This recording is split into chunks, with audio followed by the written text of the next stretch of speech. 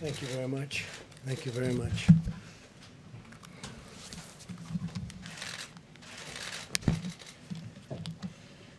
This week, America continues our aggressive effort to defeat the virus.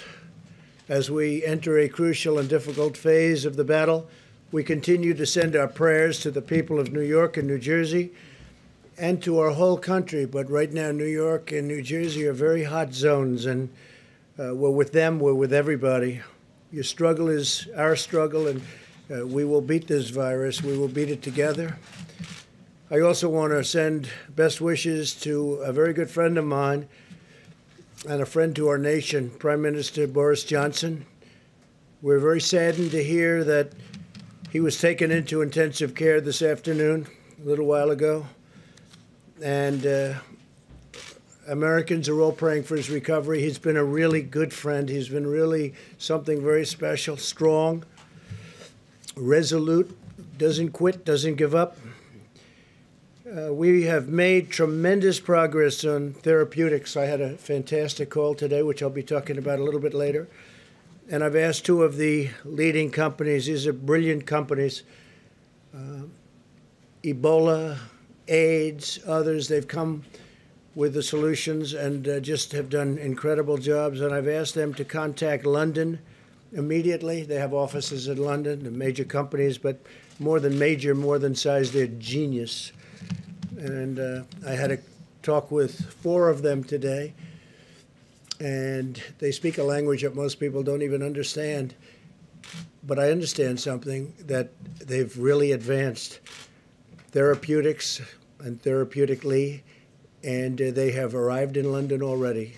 Their London office has whatever they need, and we'll see if we can be of help. We've contacted all of Boris's doctors, and we'll see what is going to take place, but they are ready to go. But when you get brought into intensive care, that gets very, very serious with this particular disease. So the 2 companies are there, and with what they are talking about, and it's rather complex and has had really incredible results. We're working with the FDA and everybody else, but we are working with London with respect to Boris Johnson. Across the country, we're attacking the enemy on all fronts, including medical, scientific, social, logistical, and economic. We're pressing into action the full power of American government and American enterprise, and our military has been incredible. We've just sent 3,000 public health personnel. They're now deployed in the New York area, and they'll be over at the Javits Center, over at the Great Ship. And as you probably have heard, and I was informed that Governor Cuomo has already told you and announced, he called me up a little while ago and he asked whether or not it would be possible to use the ship with respect to fighting the virus.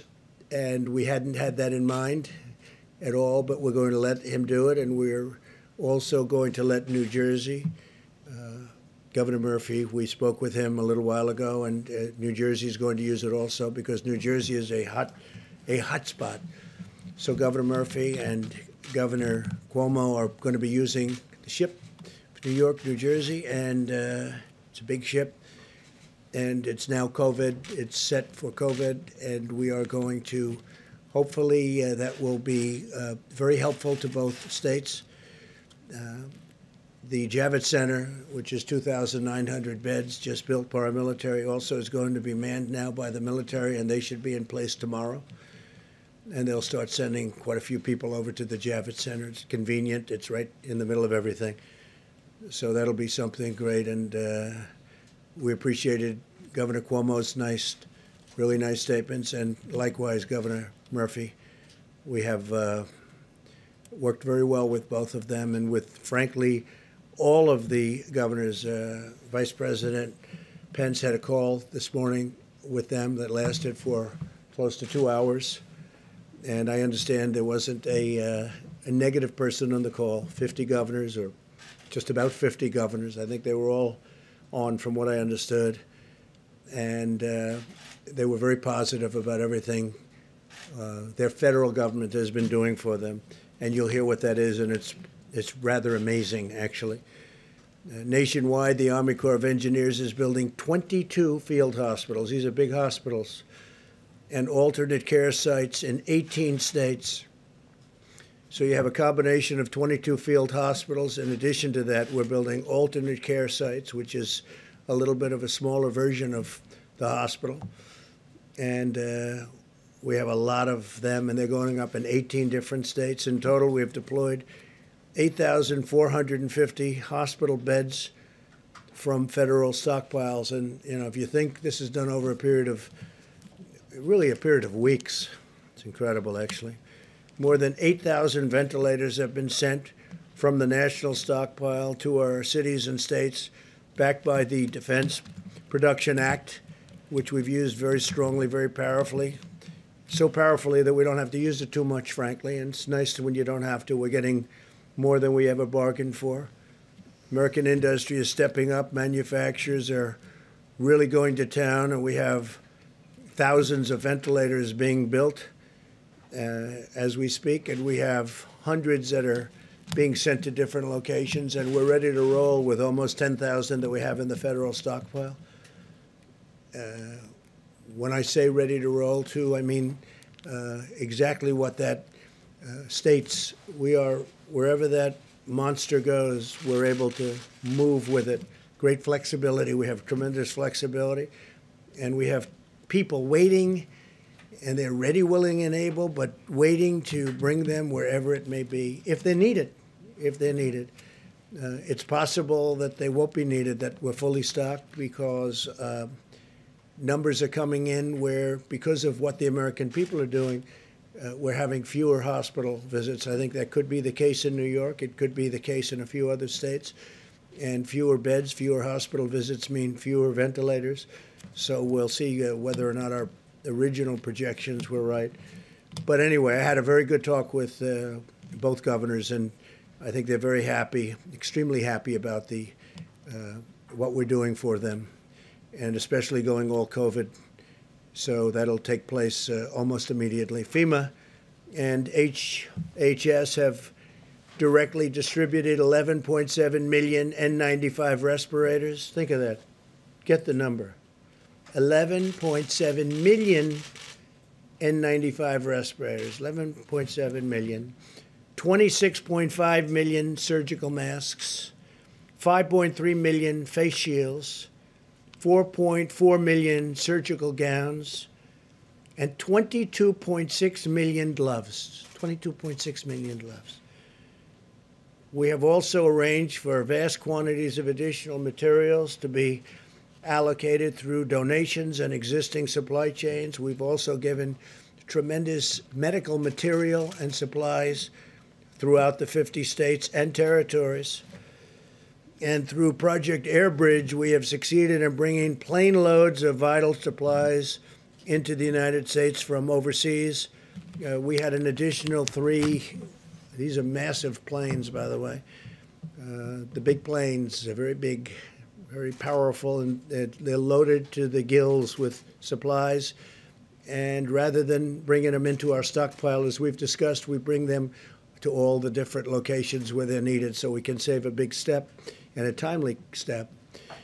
Because of my actions under the DPA, I can also announce today that we have reached an agreement, very amicable agreement, with 3M for the delivery of an additional 55.5 million high-quality face masks each month, so that we're going to be getting, over the next couple of months, 166.5 million masks for our frontline healthcare workers.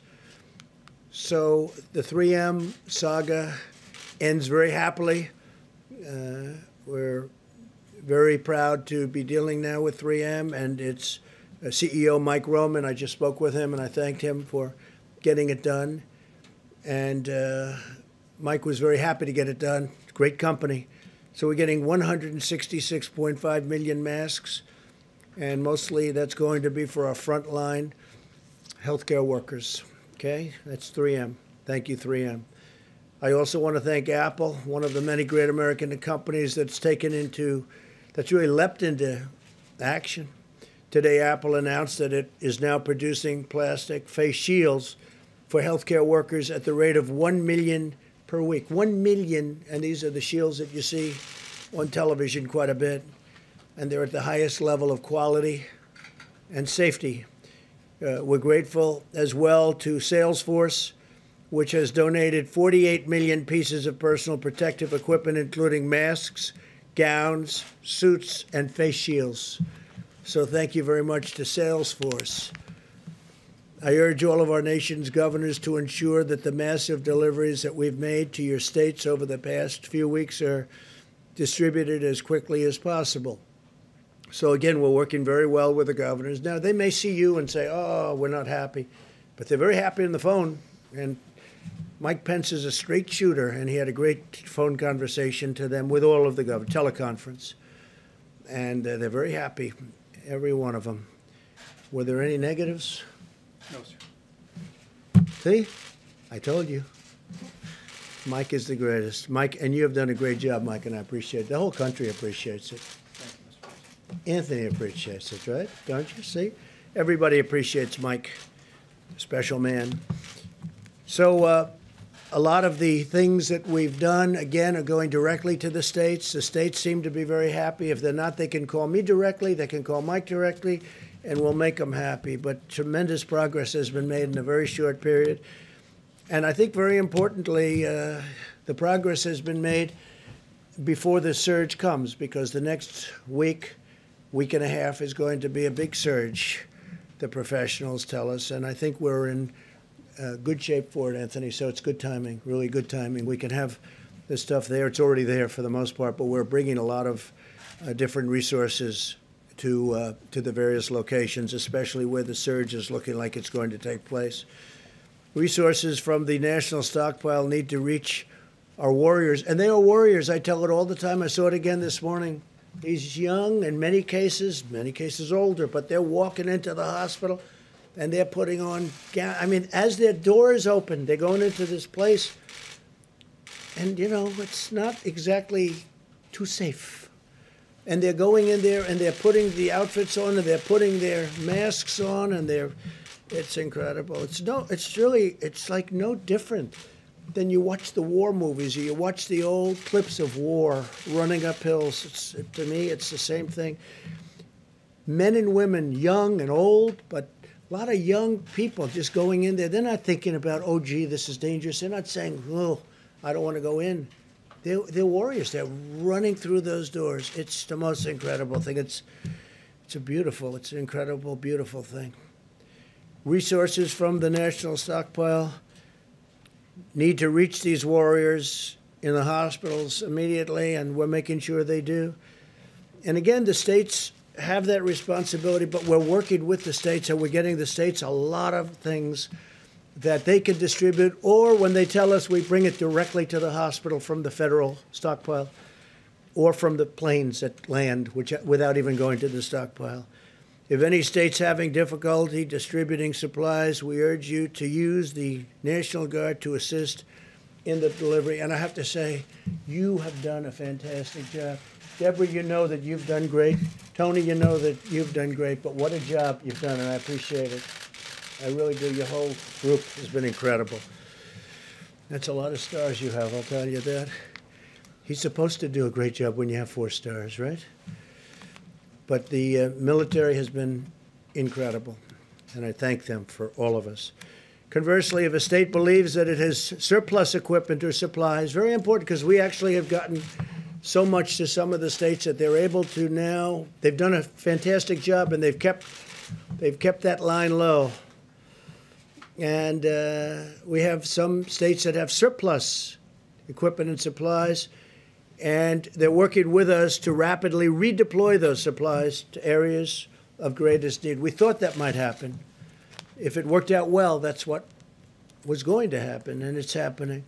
And I want to thank Governor Gavin Newsom, who's doing a tremendous job, who's announced California will send 500 ventilators to be distributed to other locations. I think some are going to Arizona, some are going to Washington, D.C. We think they're going to Delaware. We're working it out. But 500 excess ventilators from the state of California, and we're going to get them taken care of wherever they have to go. Those decisions are being made right now. The members of the White House Task Force and I are in close touch with mayors and governors and hospital administrators across our country, and we're told that at the present time, most of the critical needs are being more than met. States have to continue sharing detailed information in the amount and utilization rates of medical supplies so we know what to resupply them, or they can get it directly. That includes ventilators. They can get it directly. Ideally, if they can get it directly, but if they can't, if they're unable to do it, we have tremendous amounts of supplies, and we're building it up very fast, too. And this is before the big surge. This information is fundamental to our ability to deliver the material when and where it's most needed. Now, Mike, in his conversation today, I think got some information as to a couple of locations where we're going to be delivering large numbers of ventilators and large numbers of medical supplies, and we'll take care of that. But some of the states are very happy. Even Governor Pritzker from Illinois is happy. Of course, he may not be happy when he talks to the press, but he's happy. He's a very happy man.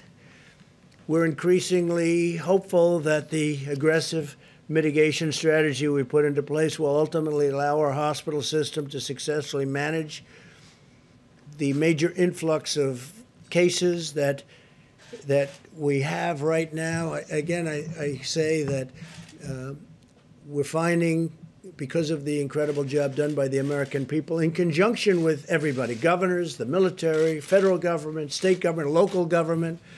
I've had a lot of conversations with New York City and Mayor de Blasio. I've gotten to know him. I didn't know him. Gotten to know him. And a lot of people are working hard. Everybody's working hard. A lot of people are doing a great job, I'll tell you that. A lot of people are doing a great job. But the goal is that all Americans have been sacrificing to achieve these last few weeks, things that a lot of people thought were not possible to achieve. And I think we've more than achieved, but we have to go through. Again, we're going to have a rough week. We're going to have maybe a little more than a week.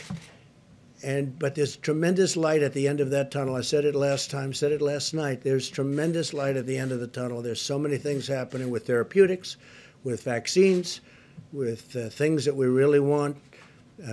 Deborah, Tony, they're all working so hard on this. But those therapeutics, I mean, look, the vaccines are going to be always a little bit later because of that testing period. But the therapeutics, getting the kind of things that I heard about today, talking to these brilliant companies and brilliant people on the phone was fantastic. It was such an incredible conversation. And I also spoke just a few minutes ago with former Vice President Biden, who called, and we had a really wonderful, warm conversation. It was a very nice conversation. We talked about pretty much this. This is what we talked about. This is what everyone's talking about. This is what they want to talk about. And he gave me his point of view, and I fully understood that. And we just had a very friendly conversation. Lasted probably 15 minutes. And it was really good. It was really good. Really nice. I think it was very much so. I appreciate his calling. As we continue our efforts to develop treatments and cures this afternoon, I spoke with leaders of the American pharmaceutical companies, and just to give you their names, Amgen, Genentech, Gilead, Regeneron. These are four of the greatest in the world for doing exactly what they're doing. And currently 10 different therapeutic agents are in active trials, and some are looking incredibly successful, but we have to go through a process. And it's going to be a fairly quick process, I will tell you, based on what the FDA told me. And another 15 are in plans for clinical trials.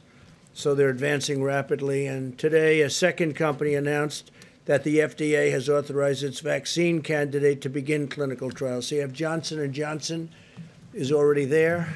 I believe they're the one that's first. And now we have a second company that just announced, and was just approved.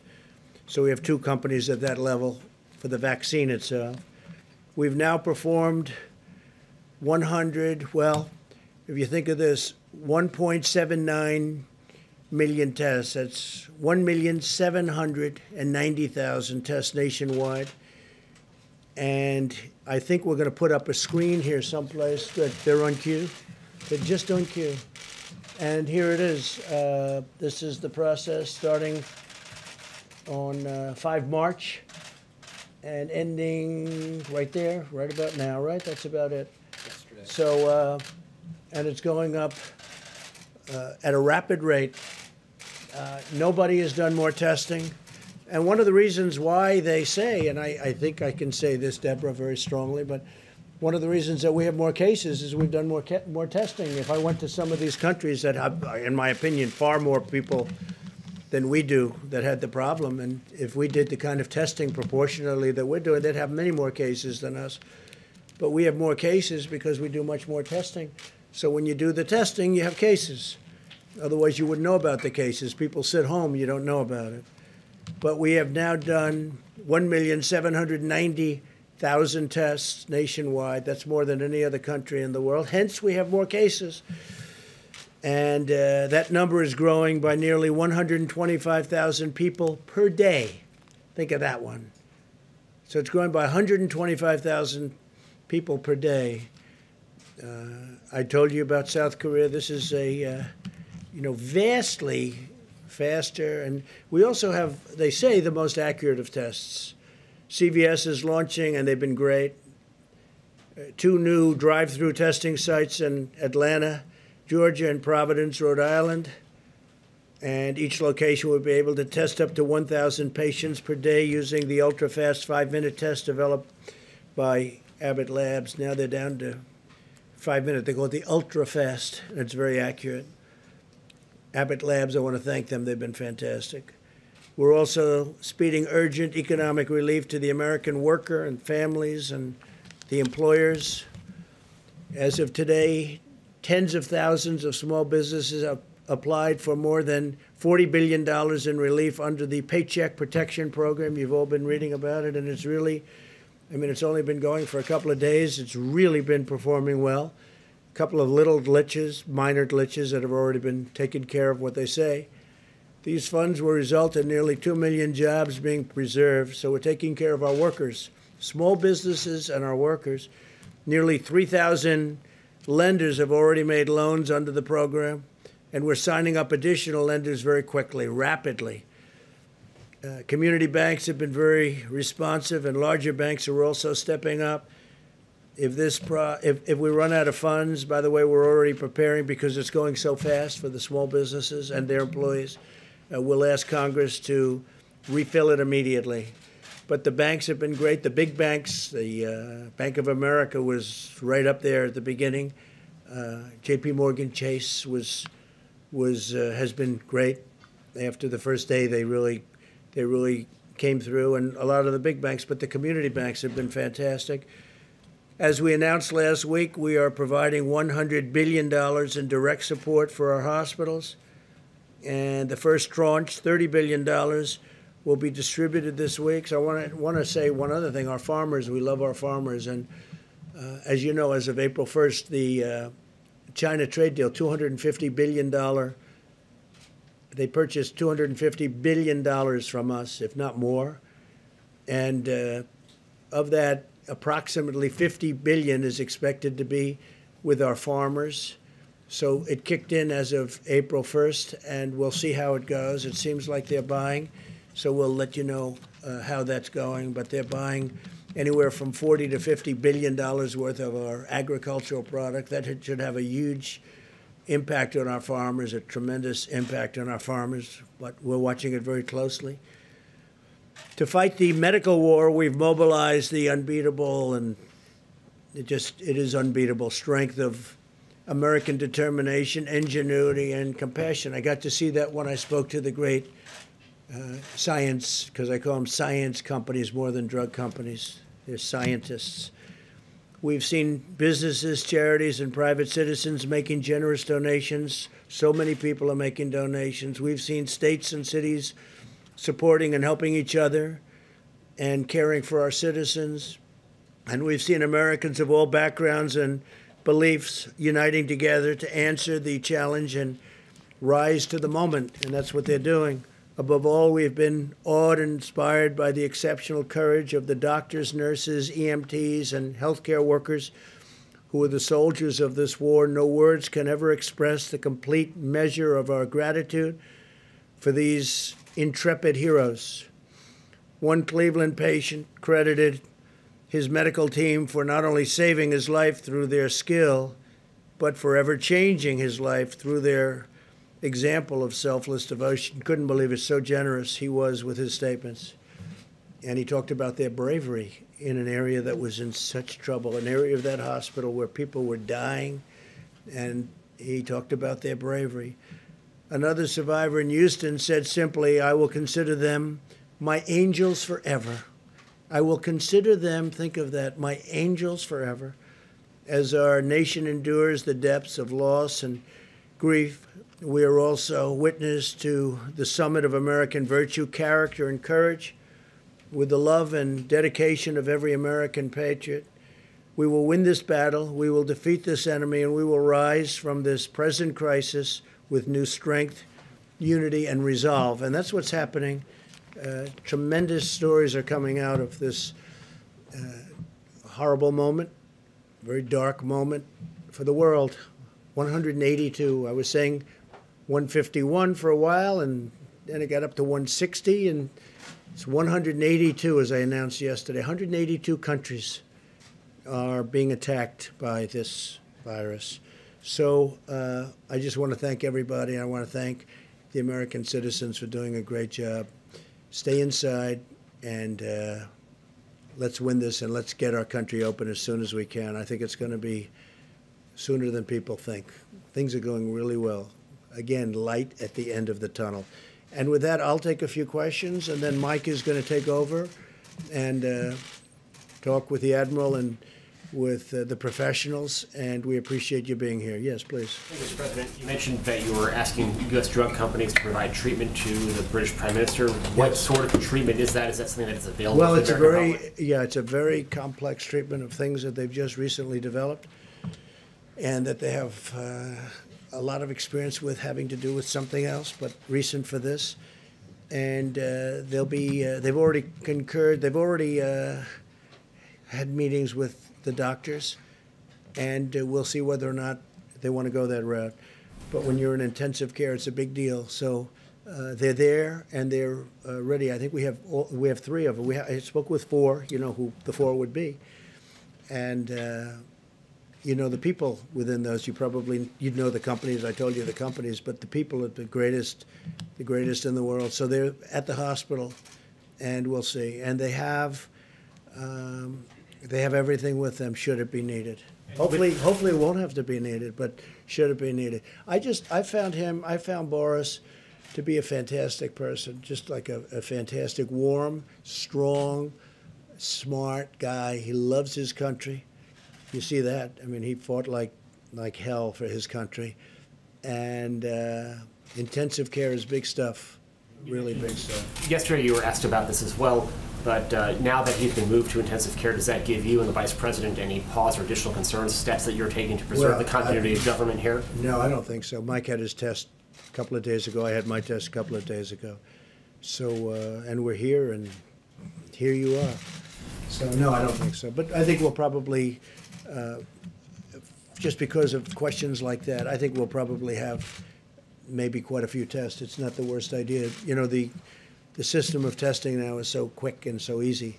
So I could see, and you were tested again today? You sure you're okay? I'm okay. Good, then I'm staying here. Despite the nearly 1.8 million tests that you say the United States has done, the Inspector General for the Department of Health and Human Services released a report today, a survey of more than 300 hospitals across the country, and the #1 complaint from those hospitals were severe shortages of testing supplies and Well, a it's really just wrong. long wait time. I mean, It's a just week wrong. or longer. And did I hear the word Inspector General? Really? It's wrong. And they'll talk to you about it. It's wrong. But this is your own government. Well, where did he come from, the Inspector General? What's his name? It came from the Inspector No, General what's his name? report. What's I his don't name? know his name Well, off the top find of me my his name. head. Let me know, okay? If But- you find me his name, I'd appreciate it. But sir, these are hospitals All I can tell that you do is not- this: we sir, put up on the these are board. hospitals- You're going to ask the admiral, but These are we are hospitals doing. who say that they're waiting a week or longer Fine. to get You'll their speak to test the admiral. results. Why But is we've it done still more taking so testing long? and had more results than any country anywhere in the world. They're doing an incredible job. Now they're all calling us. They want our testing. What are we doing? How do you do the 5-minute test? How do you do the 15-minute test? So give me the name of the Inspector General. Could politics be entered into that? Go ahead, This please. is our, Go ahead. Thank you, sir. Are you worried about retaliation to your decision to ban export of medical goods, like Indian Prime Minister Modi's decision to not export hydroxychloroquine to the United States and other countries? I don't like that decision. If that's, I didn't hear that that was his decision. I know that he stopped it for other countries. I spoke to him yesterday. We had a very good talk, and we'll see whether or not that's his. I would be surprised if he would, because India does very well with the United States. For many years, they've been taking advantage of the United States on trade. So I would be surprised if that were his decision. He'd have to tell me that. I spoke to him Sunday morning, called him, and I said, we'd appreciate your allowing our supply to come out. If he doesn't allow it to come out, that would be okay. But, of course, there may be retaliation. Why wouldn't there be? Yeah, please. Thank you, Mr. President. The Paycheck Protection Program has gotten off to a confusing start for small I don't businesses think so. I think because it's done very well. Wells Fargo has stopped taking applications. Bank of America Not initially anymore, they haven't. prioritized taking applications from clients that were already Bank of borrowers. America has So- been the leader, taking tremendous numbers of applications. And, of course, there may have been, they wanted to have a slightly different application. They wanted to have a little different information. But Bank of America has been a leader. They're number one in terms of applications. I wish you'd ask the question differently. Why don't you say it's gotten off to a tremendous start, but there are some little glitches, which, by the way, have been worked out. It would be so much nicer if you do that. But you're just incapable of asking a question Sir, what in a oversight positive measures way. is the federal government It's putting already in done. place It's already to done. ensure that there is It's taken the fairness? measures. It's taken the measures. And we may even do a different system, not with this. We're going to have to probably add more money to this to save and to keep our small businesses going and to keep the employees of those small businesses working. But it's such a positive event, and you ask it in such a negative way. It's just, I wish we had a fair media in this country, and we really don't. Speaking of unfair, go ahead. Mr. President, the acting Secretary of the Navy told the crew of the U.S.S. Roosevelt that Captain Crozier was either, quote, too naive or too stupid to be in command. Is it appropriate for the Chief Officer of the Navy to be speaking this way about this captain? Is this Well, I the haven't right heard way- it exactly. I haven't heard. I heard they had a statement that was made. If that were the statement, it's a strong statement. Look, the letters shouldn't have been sent, and certainly they shouldn't have been leaked. This is a military operation. I must tell you, I've heard very good things about the gentlemen, both gentlemen, by the way. I will say this, but about both gentlemen. And I may look into it only from the standpoint that something should be resolved, because I'm hearing good things about both people. What might you look into, sir? I may just get involved, if it's okay with you. Who you mean? You Yeah, might- because you know what? You have two good people, and they're arguing. And I'm good, believe it or not, at settling arguments. I'm good at settling these arguments. So I may look into it in detail, and I'll be able to figure it out very fast. But that was a statement. It's a rough statement, but look, Reinstate him look, if you look. decide it was- Letters should not have been sent to many people, unclassified. That was a mistake. It's a mistake that shouldn't have been made, because it's unfair to the families of the people on the ship because they get nervous, and it shows weakness. And there's nothing weak about us now, not anymore. We have the strongest military we've ever had, and we're not going to be showing weakness to anybody, because we have, that ship is incredible, nuclear-powered aircraft carrier, and we don't want to be writing letters. We don't want to have letter-writing campaigns where the fake news finds a letter or gets a leak. We don't want that. So the letter, so the letter shouldn't have been sent. With all of that said, his career prior to that was very good. So I'm going to get involved and see exactly what's going on there, because I don't want to destroy somebody for having a bad day. Okay, does that make sense? Okay. Yeah. Mr. President, Vice President Biden's spokesperson said that he made some suggestions to you about actions that you could be taking to deal with the pandemic. He did. We had a very good talk. We agreed that we weren't going to talk about what we said, but we had a very, very good talk. It was a warm talk. I enjoyed it. I hope he enjoyed it too. And it was short. It was 15 minutes. Did he have good suggestions? Anything that you're going to do? Well, he had suggestions. It doesn't mean that I agree with those suggestions, but certainly he had suggestions. And I also told him some of the things we're doing. But the conversation was a friendly, very friendly conversation. Yeah, please. Thanks a lot, Mr. President. You've mentioned, other members of your task force have mentioned, over the course of the next 2 weeks, it's going to be a very difficult time for our country in terms of fatalities. And it will be a difficult week and a half. And there are a number of governors who are close allies of yours, Mr. President, who have refrained thus far to have these stay-at-home orders. And Dr. Fauci, who of course is on your task force, has said that the states that don't have stay-at-home orders are putting themselves at risk and the country at risk. Well, if Dr. Fauci Fauci said that, I would be inclined to call them up. You know, we do have a constitutional problem in doing that. You understand that? I mean, there's a double-edged sword. You understand? I can do it, but it is a constitutional. You can say federalist. You can say there's lots of different reasons where I would rather have the governors do it, make their own determination. They're smaller, and not in all cases, but sort of they're smaller cases. But I'm not sure 100% that Dr. Fauci said that, but you can ask him. Tony, you want to say something, please? So I had good conversations with the governor of Nebraska and the governor of Iowa here, and it's interesting that functionally, even though they have not given a strict stay-at-home, what they are doing is really functionally equivalent to that. And we had a really good conversation with both of the governors, and when I had mentioned that, I think there was a public response that they weren't really doing anything at all, and they really are doing a very good job, both of them. Those are the only two that I spoke to, but it was a really good conversation, and I want to make sure people understand that just because they don't have a very strict stay-at-home order, they have in place a lot of things that are totally compatible with what everyone else is doing. If I can ask a question, Dr. Fauci, before you... Go ahead. About getting back to normal, you said you wanted to get back to normal as soon as possible. Will we truly get back to normal in this country before there's an actual vaccine that's available to everybody?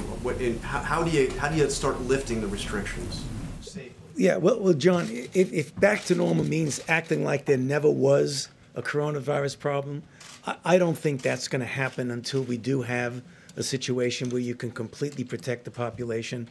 But when we say getting back to normal, we mean something very different from what we're going through right now. Because right now we are in a very intense mitigation. When we get back to normal, we will go back gradually to the point where we can function as a society. But you're absolutely right.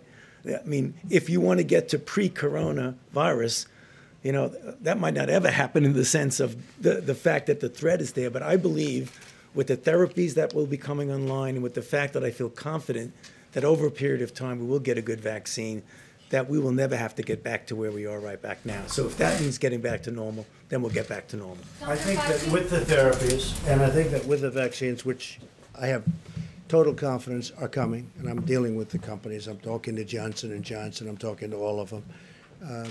I think that when you add the tremendous stimulus that we're giving, like, for instance, deductibility for restaurant expenses for restaurants and entertainment, the money that we're talking about for small businesses and employees to keep everybody working, and other things that we're frankly working on right now, which are going to be great for our people. I think when you add that to it, I think we could get more than back to normal from an economic standpoint, actually be better, but more than back to normal. But I would agree that we'd love to see a vaccine, but immediately would love to see a therapeutic. And I think we're getting very close. Do you think you'll be able to lift restrictions on April 30th right now? I don't want to comment on that, but I can tell you that we certainly want to try. We certainly want to see what's going on. We're doing very well. Look, you look at those. You look at most places where that You can call it the bump, you can call it the hill, you can call it the mountain, you can call it whatever you want to do it. It's very flat. You take a look, and that was done through mitigation. That was done through a lot of good work. And that far exceeded our expectations before. I mean, people can't even believe how low some of those bumps are, some of those hills are. They're very surprised. Now, you have a couple of tough ones. New Jersey's been very tough, and New York has been very tough. They're crowded in. It's tight. It's tougher. But far exceeding. California far exceeds. Washington State far exceeds. You look at so many of these states, how well they're doing. The 8 states, by the way, and I haven't spoken to the governors, but Tony's so right. They may not have it from the standpoint that they're saying it, but those people are practicing it, and they're doing a fantastic job. Take a look at where they are in terms of the levels, but take a look where they are. So, but if I thought it was something that, and I've looked at him very carefully, looked at him today, looked at him yesterday, from a constitutional standpoint, I'd love not to get involved with that, and not from a legal standpoint, just from a moral constitutional standpoint. Because legally I can, but morally, I believe in our Constitution much more so than most people. And I'd love to be able to let the governors do what they have to do. Those states are doing a fantastic job, all 8 of them. They're doing a fantastic job. So we'll see what happens. As per your question, you fully understand what I'm saying, so thank you. Yes, please. Hi, 2 questions if I may, one from somebody outside the room. But first, Kaskam, do you think Boris Johnson, when he talked about shaking hands with hospital patients, did he downplay the threat of this virus too much? And do you know exactly what his current I think Boris was looking at it differently. He was looking at it earlier. He was looking at it like ride it out. There were many people thinking about riding it out, meaning, whatever it is. But then you see what starts to happen, and the numbers become monumental, and they decide not to do that. We actually moved early. We moved early because of what we did with respect to the ban on China coming in, and then Europe coming in. That was an early ban, too. And then UK. No, he waited a little while, and he felt that, but he got, he made a decision very quickly thereafter to do what they did, and they've gone to a very strict lockdown. But they're suffering greatly as a nation right now. They're going through a lot. They're a nation that's having a difficult time. But I've gotten to know him. He's just such an incredible guy. It was just so shocking to see that, because you know what that means. Intensive care is a big deal with regard to what we're talking about. That's a very big deal, very scary deal. Yeah, please, Jeff. Just somebody who can't be in the room due to social distancing has asked me to ask a question. It's Thomas Howell of the Washington Times. How many health workers in the U.S. have become infected with COVID-19? And if the answer is not known, will the CDC be publishing that data Yeah, I soon? could get you that information. I think they'd probably be willing to give that, right? Yeah, we could get you that information. Jeff, please. Mr. President, OPEC is meeting on Thursday, and they have said that they are willing to make a cut in production if the U.S. chips in as well, which suggests that they want you to ask U.S. producers to do an Well, you're the first orchestrated one cut. that's told me that. I don't know. We'll have to make that decision. And maybe we will, maybe we won't, but we'll have to make that decision. But you would I think the cuts are automatic. If you're a believer in markets, I can guarantee you there's a cut from pre this condition. Look, this happened because of the virus. The virus knocked out 40%. It went down in 1 hour. I mean, literally, when places closed up, you're talking about a 40% cut. No, I think it's happening automatically, but nobody's asked me that question yet, so we'll see what happens. I'll let you know on Thursday evening. All right, that's the deal. Okay. But you would consider asking U.S. companies to Well, I reduce... think it's automatic because they're already cutting. I mean, if you look, they're cutting back because it's market, it's demand, it's supply and demand. They're already cutting back, and they're cutting back very seriously. But if OPEC is asking for a signal from Well, the nobody's US, asked me that, so if they ask me, I'll make a decision. Okay? But again, it's happening anyway. Yes, please. In light of all the discussion about Prime Minister Johnson and his health, can you update us on the status of the second half of your physical that you were going to have this year? Yeah, so I had a physical. The first half was very successful. I did it on a day when I was in the White House, and we were able to do that, as the doctor reported. and I have some, the second half of the physical different. Probably is done at Walter Reed, and I'll do that at the appropriate time, but I feel very good, and according to the doctor, very good shape. Can I just ask you again on the idea of a national stay-at-home recommendation? What is giving you so much pause about making a recommendation? I told you. He understood very well. I appreciate your understanding. It's not an It's order, called just a the Constitution of the recommendation. United States, and I'd rather have, if possible, for the governors to make the decision. If a decision was very necessary, and they have done a good job, and Tony said it better than anybody, they are doing what we're asking them to do without having to put the seal on it. But I will say, if I thought it was necessary, I'll do it in a heartbeat. Do you agree with the Georgia governor opening the beaches? Opening what? The beaches? I haven't seen. I'm going to have to see to what extent.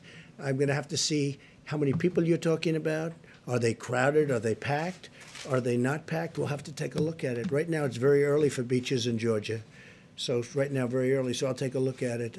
He's done a very good job as the governor. He knows what he's doing, but we'll have to take a look. It really does depend on, how crowded it may be. But I will talk to him, and I will ask him that question. I would ask him, yeah, please.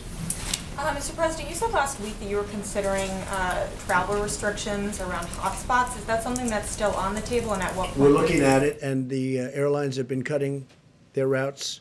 You saw that yesterday. They announced big cuts in routes.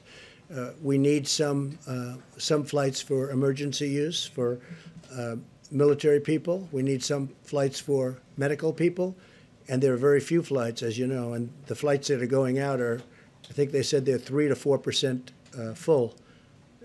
You have 3% of the plane is occupied, so it's they're very generally very empty planes. But it's good to have.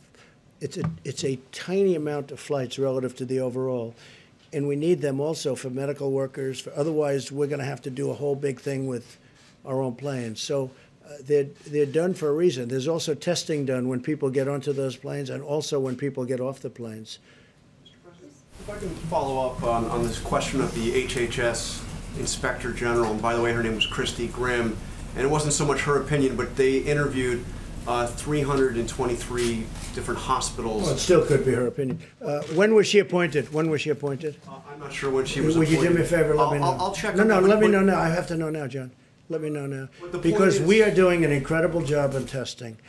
We are doing a better job than anybody in the world right now in testing. There's nobody close. And other nations admit this.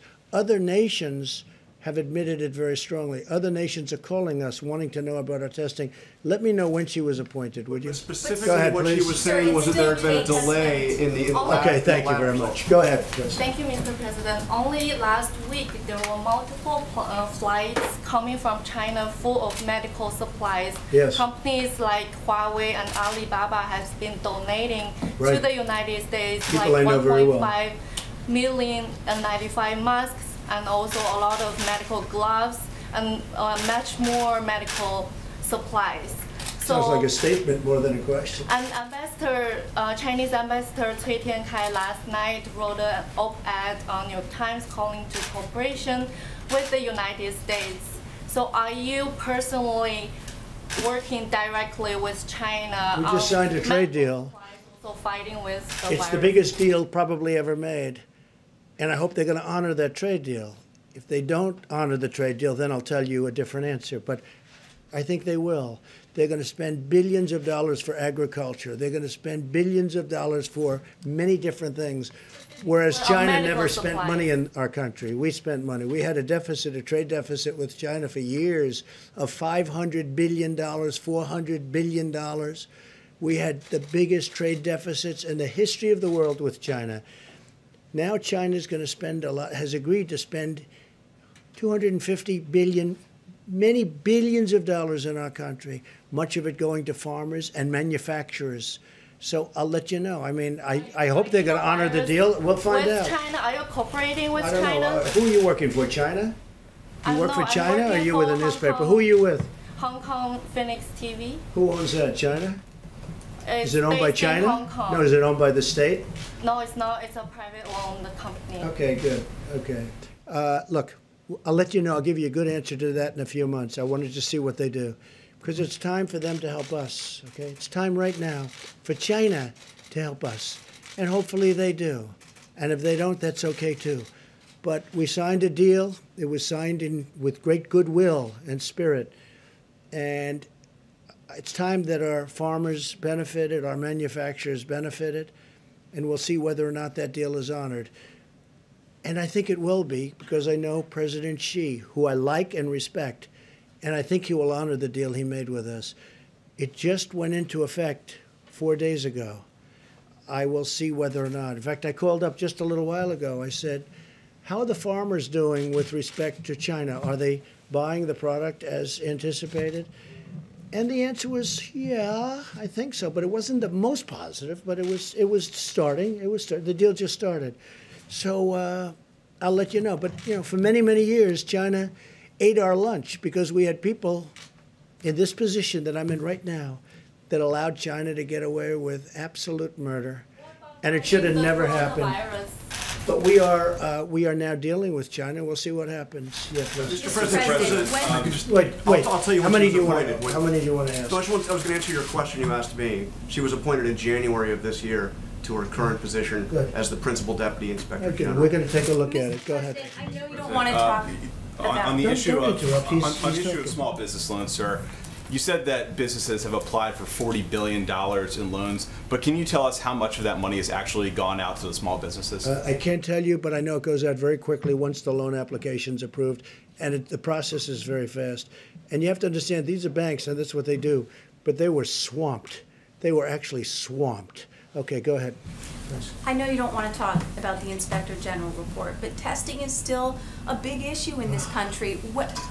When can hospitals expect? Put the slide up again, please. When can hospitals expect to receive a quick turnaround of Are you these ready? test results? Are you ready? Hospitals can do their own testing also. States can do their own testing. States are supposed to be doing testing. Hospitals are supposed to be doing testing. Do you understand that? We're the federal government. Listen to me. We're the federal government. We're not supposed to stand on street corners doing testing.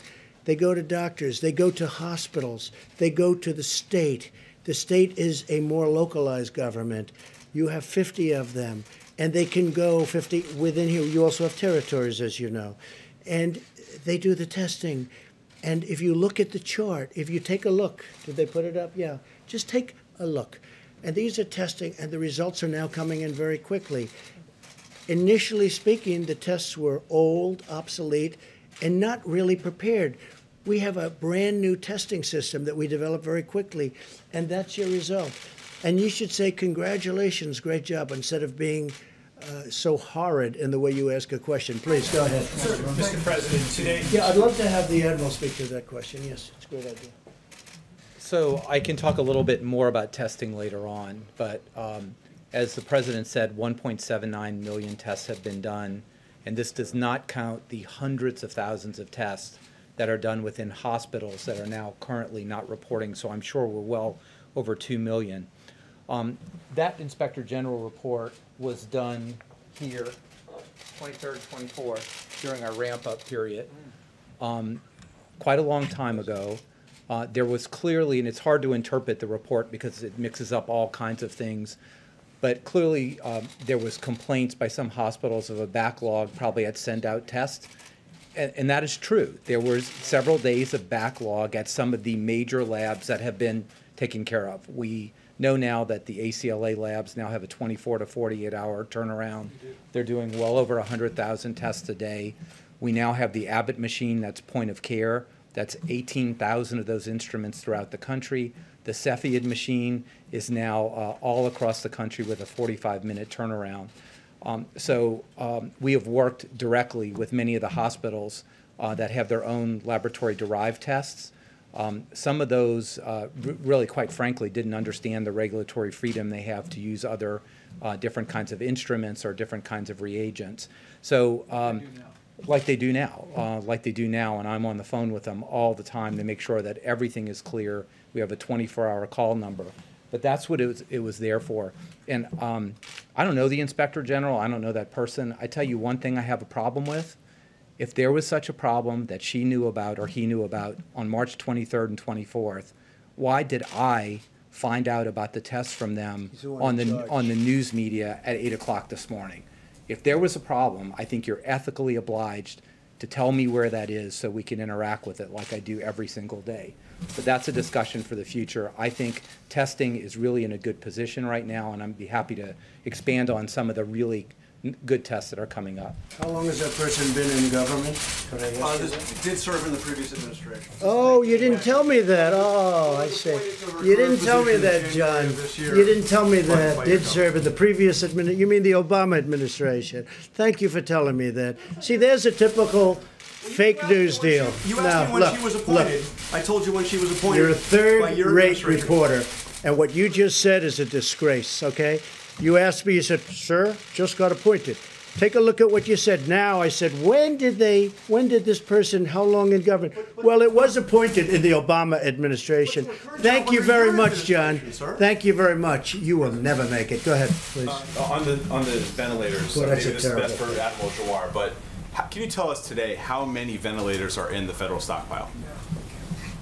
I'm not going to tell you how many are in the stockpile, but I can tell you that we look at ventilator use granularly every single day in every single state and down to the hospital level. So we have been able to meet and easily meet all the ventilator requirements that have been brought to us by the state. No one has not gotten a ventilator that needs a ventilator. And as far as we can project, looking at all models, every person who needs a ventilator will get a ventilator. I'm a ventilator doc, right? I'm an ICU physician for children. Spent every day of my life managing people on ventilators. This is my community. It's also the Surgeon General's community as an anesthesiologist. So what we have in the stockpile, I think, is not a number that we give out, but we have thousands remaining in the stockpile. And now you're seeing out of the appropriate American spirit that when a state like Washington or California doesn't need that ventilator, they're doing the right thing by moving them around the country. It's about 9,000, just so you understand. That's right. It's about 9,000. And by the way, you didn't tell me also that this Inspector General came out of the Obama administration. You didn't tell me that either. So everybody up here. Okay, please, go ahead. Go ahead. I'm looking, sir, just quickly here, I'm looking at this Inspector General's bio. She appears to have served in government since 1999, but I was hoping to ask you about your call with former Vice President Joe Biden. Is there something that you learned on that phone call, and has that changed your opinion? No, I understood his views before the call. Has that changed your opinion about speaking to people I just think he's I think he's a nice man. I've always thought he was a nice man. I don't know him. I don't know if I ever spoke to him before, other than to say hello. But I think he's a nice man. We had a very nice call. Do you want to seek now the counsel of some of your predecessors, George Bush, No, but Barack we Obama? may, no, not really.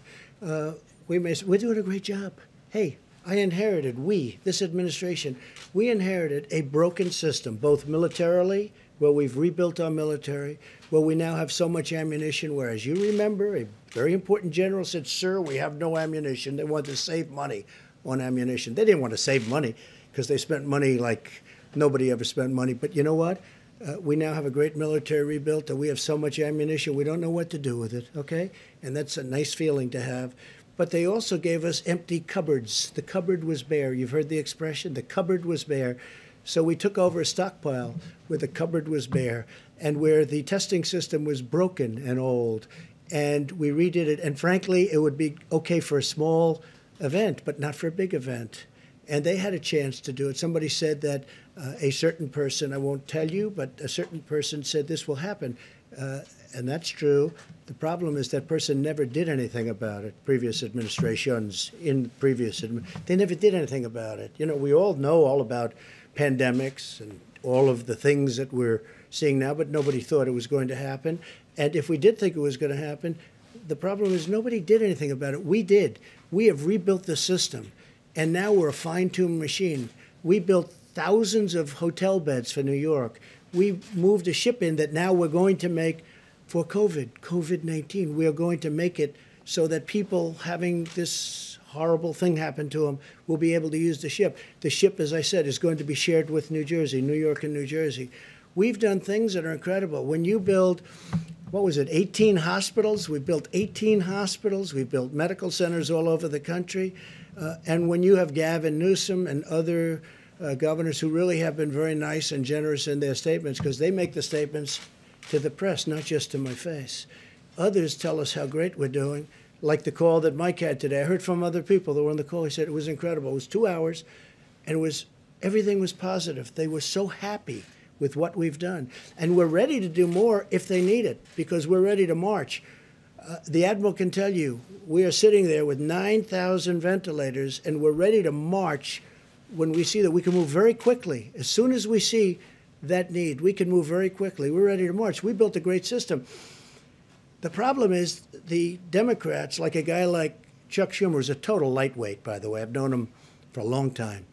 He'll say, why don't you put a military man in charge? Military man? I have all military men. This man is doing an incredible job. We have 2 admirals, numerous generals. We have the Army Corps of Engineers. We have FEMA. We have this whole force that like nobody's ever seen before. We have a great military operation, and they've done an incredible job. And honestly, people should respect, because nobody's ever seen anything like what we've done. And what they end up with, forget about me, don't worry about me. I will only get bad. If I say, how many ventilators do you need, Governor? 1,000 would be great. I said, nope, I'm going to send you 10,000. And then you'll call up from the media. You'll say, how did Trump do? We're not happy he didn't send us enough ventilators. Because that's called politics. But if you look at what's happening, and I'm even surprised, the governors are saying all good things, but the Democrat governors, and a couple of rhinos, frankly, they're rhinos, that's all they are, one rhino in particular, but the governors are saying great things. He had a call that lasted 2 hours today. I heard about the call, not just from Mike. It was a perfect call. Now, I'm sure you were on the call, even though you're not supposed to be. I'm sure you were on the call, meaning some of the media was on the call, because they're constantly reporting the call. If they're honest, they will say it was a great call. Okay? Okay, next question, please. Mr. President? Here we go. This one. Here we go. You didn't mention the hospitals that were built in New Orleans and Dallas today, but you've mentioned them a number of times previously.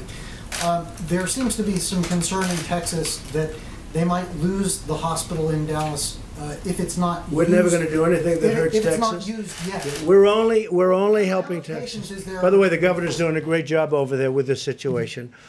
And Texas is so big, you have some parts of the state that are affected, other parts that aren't affected at all. You know, it's an incredible place. But can they keep this hospital even if it's unused? Or is the federal government going to shift those resources elsewhere? No, we're going to use whatever we need, and we're doing it totally in conjunction with the governor.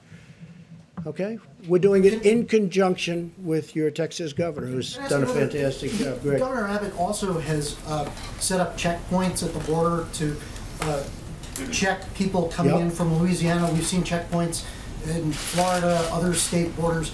Americans are not Very really, few people are coming through our border, and you'll be happy to know we're up to mile 161 of the wall. Internal borders between states. Oh, I see, Americans okay. are not But used on the to border seeing, between Mexico, we have 161 miles of wall. about internal borders. Okay. Americans they're not used to seeing border checkpoints between states. How much longer, and is that something that states have to deal with you? First, you want us to call 8 governors and tell them to do something. And then you're complaining that another governor is so strict that he actually checks the borders. I understand why he's doing that, because he knows who he has, and he doesn't want people coming in if they should maybe, not be to the liking of the doctors. No, I think look, he's done a great job. He's done a great job with this case, as have many other governors, but he's done a great job. One of the things I thought you were going to say is we've been very tough on our southern border, as you know, very, very tough. And part of that's because of the fact that we have so much, when you talk about 160 miles of new wall, nobody's coming through that, nobody, not even close. And we're building it rapidly. We will have, early next year, we'll have close to 500 miles of wall, which is what our goal was. Please go. You mentioned Senator Schumer just a moment ago. He had a conference call today, and he said that he believes that a COVID-4 relief bill will be necessary. Do you share that belief, and what would be contained in such a bill? I don't know necessarily, but I certainly want to listen. And what I want to do is 2 things. A real infrastructure, not a Green New Deal, the carbon footprint. I'm not looking for the carbon footprint. We want to put people to work. But and frankly, for so many years, we've let our infrastructure go to hell because we were wasting all our money in the Middle East and other places, okay? I want to rebuild our country. I don't want to rebuild. We're tired. We've rebuilt, if you call it that, or destroyed, frankly. What we've done is so crazy. What we have done, the direction that this country has taken is so sad. But we're in the Middle East for $8 trillion. And if you want to fix a pothole in a highway, you can't do it because they don't want to give you the funds. So we want to have an infrastructure bill, a real one, like in the vicinity of $2 trillion to completely rebuild our roads, our bridges, our highways, our tunnels, everything. And I'm totally open to listening to that. I'm also open to listening to and even putting forward, because we're going to be putting something forward, more money for our citizens because they've gone through trauma. This has been trauma. This came out of nowhere. And I say it and I'll say it again, we had the greatest economy in the history of the world. We had the most people working in the history of our country, almost 160 million people, far more than ever before. And then one day our professionals correctly came to us and they said, sorry, sir, we have to close down our country. And I said, say it again. Say it again. We have to close down our country. And the entire world closed down because of this hidden enemy. No, we're going to take good care of our people. It was not their fault. Dr. Birx to clarify something that she said on Saturday, sir. Yes, please. May I ask Dr. Birx to clarify something that she said on Saturday?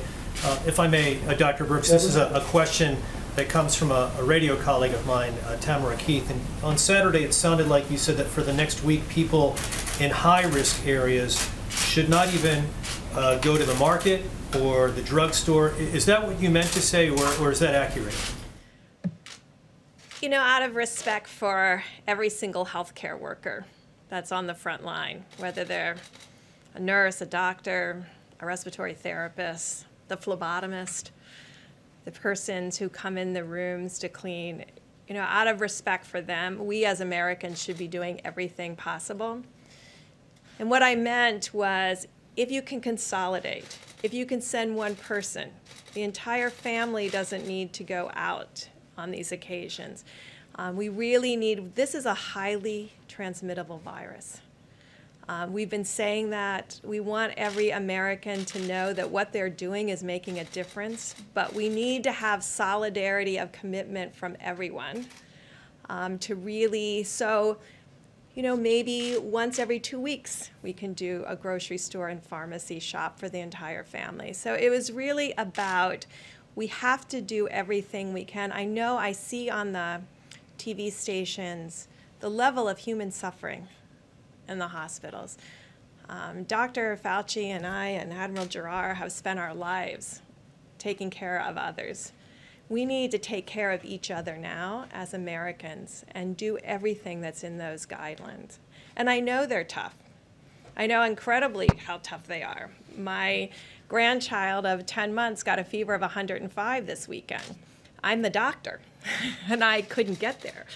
I mean, so I'm trying to explain to my daughter how to listen to her lungs, how to listen to her lungs, So and then the baby's lungs. You did not get there? I did not go there. Good, I'm very happy with that. Because of you two. I mean, when you can't take that kind of risk with the leaders of the country. Your grandson's okay? So, daughter, but she's That's coming a lot out of temperature, 105. Yes. But, you know, we're all, and that's just an illustration that I know you all are making sacrifices, and I guess I want everyone to take this seriously. So that was really a call of seriousness of how important this is and how we're starting to see the impact, but you can see what can happen when you come at this a little bit too late.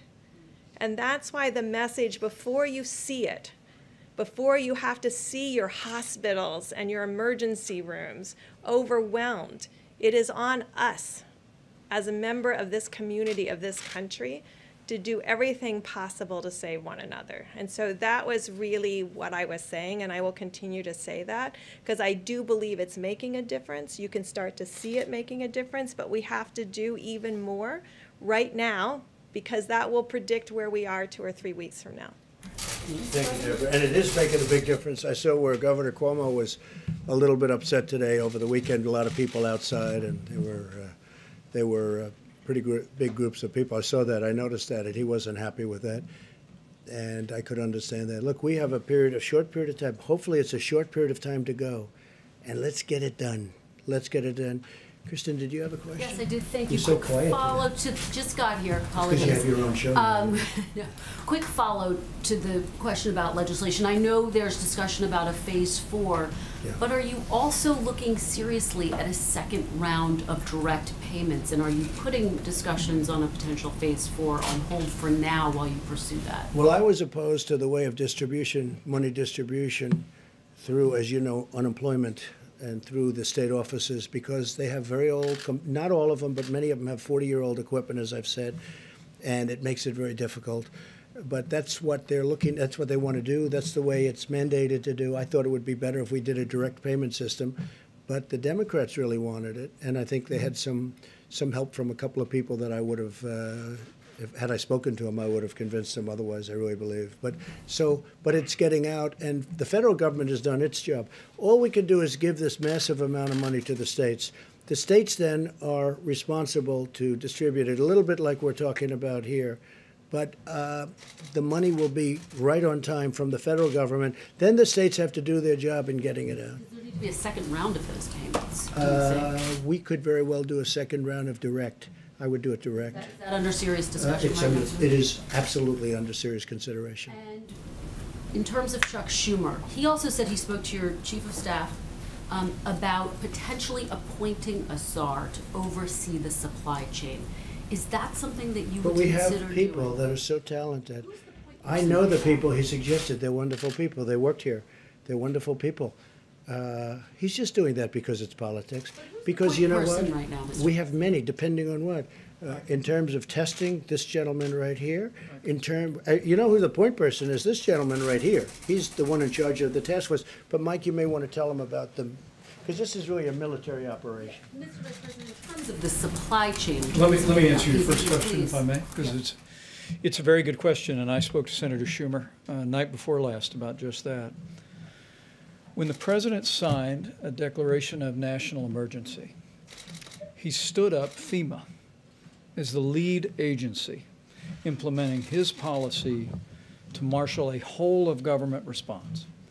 And under FEMA, we provide federal support. The state manages the healthcare response, and healthcare providers and first responders implement that response on a local level.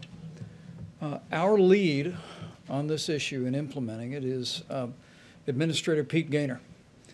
But the man managing all of the supplies, and you heard a presentation this weekend about our air bridge, what we also call the control tower. We literally, with Admiral John Polovchik at the helm of our logistics effort, we have visibility now on all the supplies that are moving across this country and into this country from around the world. It really is extraordinary. I mean, when the president tapped FEMA to lead this effort, we essentially wanted to say, we want to organize this in a military fashion. And we tapped really someone who is widely regarded as the #1 supplies and logistics military officer to do just that. He really is an extraordinary individual. Admiral Juar has known him for a long time. And to be working with Admiral Polovchik, we speak every morning. Our team reviews the data. We go over that with Administrator Gaynor and Admiral Polovchik. We talk about an extensive team that's identifying supplies around the country and around the world. And then, as we were explaining to governors today, we work with the requests that are coming in from states with a priority on the areas that are dealing with widespread outbreak, like the greater New York City area, New Jersey, Louisiana, focus on Detroit, focus on Chicago and Illinois. And then what Pete Gaynor and Admiral Polovchik are doing is directing those commercial distributors to send the resources directly to the front lines of the battle against the coronavirus. It is an extraordinary system. And as I explained to the governors today, as I've explained to congressional leaders, who've made what I think is a good faith recommendation, that we organize this in a manner of military logistics. It's exactly what President Trump has done, and it's what we're doing every single day to make sure that healthcare workers, to make sure that the states that are dealing with a widespread outbreak of coronavirus can be confident that we're going to spare no expense, leave no stone unturned, and use this extraordinary apparatus centered in FEMA to get the people of our country what they need when they need it to battle the coronavirus. And Kristen, when Schumer makes a statement like that, he's only doing it for politics. He knows. We have the best generals, the best admirals, we have the best people. These are incredible leaders. These are vibrant people. They've done such a good job. And again, you'll get a tape of the conversation because I'm sure some of the governors probably had their favorite reporter listening to the conversation, even though they weren't supposed to, but that's happened before. Just so you understand, we had a call today that was a beautiful call, everybody friendly, everybody happy. They also know in some cases we'll get them a little bit more, and if they need it, we'll get them a lot more depending on where this monster is going. But when Schumer does that, take a look at the past. Well, you know, you're going to have to tell me who. They certainly don't. Well, yeah, some Democrats, because they view this as a campaign issue. They want to make Trump look as bad as they can because they want to try and win an election that they shouldn't be allowed to win based on the fact that we have done a great job. We built the greatest economy in the world. I'll do it a second time. We got artificially stopped by a virus that nobody ever thought possible. And we've handled it, and we've built a team, and we've built an apparatus that's been unbelievable. Take a look at the swine flu, right? That's H1N1. Take a look at that. And it's not the other way around, by the way. It's H1N1. Take a look. You know what I mean by that. Take a look at the swine flu. It was a disaster. 17,000 people died. The other administration, they didn't even know. It was like they didn't even know it was here. And that was peanuts compared to what we have in terms of the power, the magnitude of what we're going through. This is attacking 182 countries simultaneously. So Schumer's just all about politics. I've known him almost all of my adult life. And he's a disgrace. In many ways, he's a disgrace.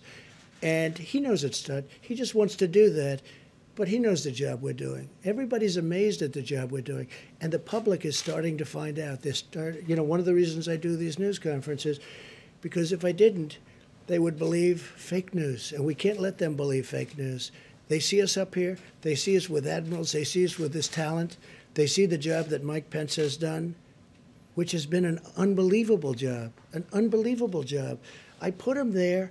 I thought he'd do well. He did great as the governor of Indiana, and I thought Mike would do well. He's done much better than well. And he gets along with people, I think, much better than I do. Because I like people being 100. Mike can put up with things that sometimes I say it's amazing that he can put up with it. But he's done an incredible job, and so has the entire team. This is a military operation. And again, we built 2,900 beds in Javits Center. We build medical centers in New York. In Chicago, we built 1,000 beds, much more now, in McCormick Place. That's their big convention hall, the equivalent of Javits Convention Hall. Big McCormick Place, fantastic place. By the way, the mayor of Chicago, at least on the phone, is extremely happy with what we're doing, thanking us, has a great relationship with Mike, thanking us. And I just wish the politicians would say to you what they say to us, really. And it's a good question. Do you have one? Yeah, please. Yes, Mr. And President, we'll get to a national security question and then a question about Governor Cuomo. The national security front, to the extent that you can comment on this, your administration is making heavy preparations to move against the cartels in Latin America right now. And could you said expand, Latin America? Yes. Yeah. Could you expand on the reasoning of why now? Are there supply and logistics especially weak? Is it political? Yeah. What's the reasoning? It's a good question. We've moved a tremendous number of boats and ships to the area of, different areas of exactly where you're talking about, because we're tired of drugs pouring into our country from other places. And we're tired of seeing drugs pouring into different parts of Latin America, South America, and just coming into our country. Now we've got them stopped at the border, and they're trying to do it by sea. So we stop them at the border and frankly, with the help of Mexico. Mexico right now has 27,000 soldiers on our southern border. They never had any soldiers. They're doing that because I've asked them to do it. That's the only reason they're doing it. They have 27,000 soldiers. So now they're trying to bring it in by boat and by ship, the drug lords and the people doing drugs and trying to destroy our country from inside with drugs. And we're hitting them very, very hard. And that's why we're doing it. Activities that U.S. assets are targeting, or say it? Is it beyond narcotics? Are there other illicit activities that Well, U.S. assets are there targeting? are the activities of human trafficking, and especially with respect to women. As you know, proportionally, it's mostly women. And it's a horrible thing. It's a horrible thing. And there's never been a time like it. And it's because of the internet. And this is all over the world. But for the most part, they're coming through, in this country, they're coming through the southern border. But we're hitting them very hard. They have tremendous illegal trafficking in women and children also, but mostly in women. And it's illegal, and it's horrible, and it's disgraceful. And I've seen things that are an absolute disgrace. And we're trying to knock them out, and we're knocking them hard. And again, I want to thank the president of Mexico because he has really stepped up to the plate. 27,000 soldiers. They've never had any soldiers on our border. And I did that because the Democrats will not approve anything to stop, because they want to have open borders. They want to have all these people flowing through our border. And in many cases, they're sick.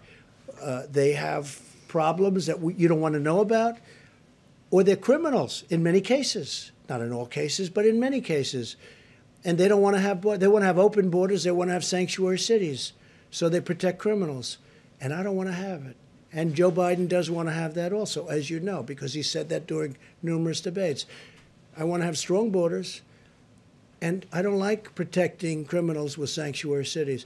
But we're doing it for drugs. We're doing it for human trafficking. We're doing it because you have to do it. We either have borders or we don't have a country. All right, go ahead. Why did he move? Mr. President, on the question of antibody testing, which is FDA approved now but not widely available yet. I know the Admiral said by May you expect to have millions available. How are you going to prioritize who's going to get the antibody tests?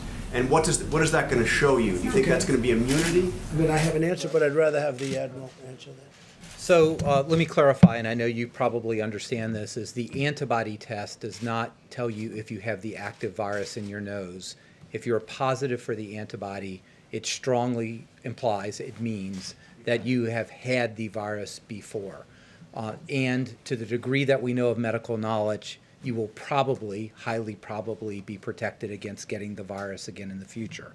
So I want to make something clear. There's no antibody test approved. Okay, approved is not a word we talk about. There is a test or two that has received emergency use authorization, and many, many, many others out there that have not gone that way yet. And I want to take this opportunity to caution.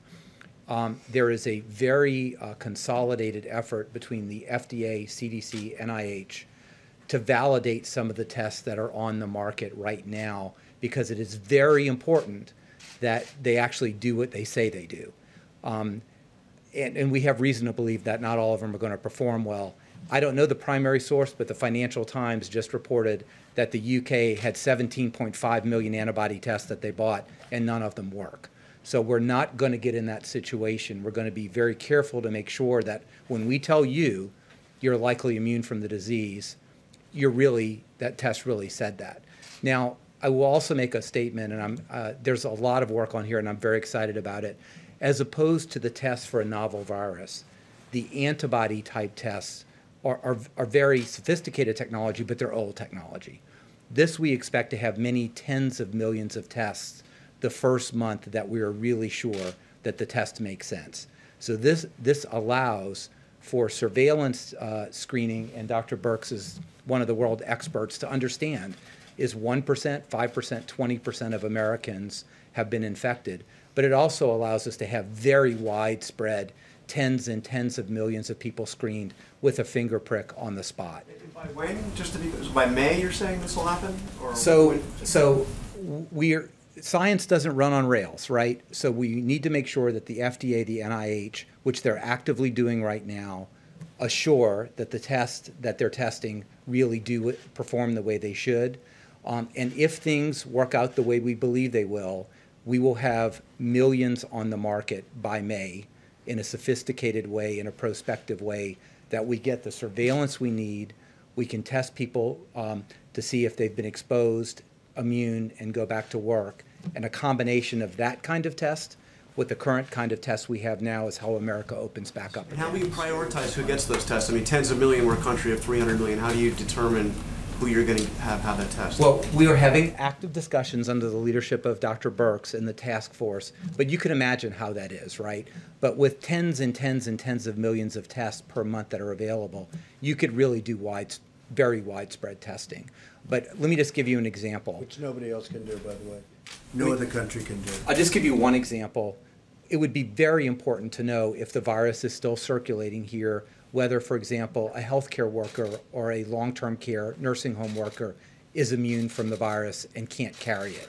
Very, very important to protect our elderly in that situation, but also, if you haven't been exposed, to make sure that you really take precautions and maybe take care of the people who don't have the virus and you don't have the virus. So it's complex, but it's not complicated on how you go about looking this in different segments of society. And I don't want to take too much more time at the podium, but antibody tests are a different thing. They're coming. We're highly confident that this can be scaled very rapidly and provide us a bit of information we just don't have now. Jeff, go ahead. Mr. President, may I follow up on what you said? A few more. said? We'll do a few more. May I, and then Mike is taking over, and you're going to see some incredible work that's been done. Go ahead, please. May I please follow up on what you said with regard to Captain Crozier before? You said Yes. you didn't want to punish him for having a bad day. He had a bad day or a bad week.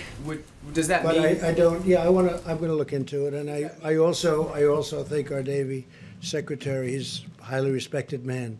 So sometimes that happens with people, and I'll take a look at it.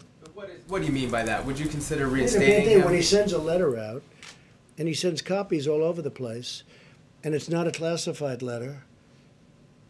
And it was very disconcerting to the families of the people on the ship. Very disconcerting. So number one, they get worried and scared. It was weak. We don't want weak.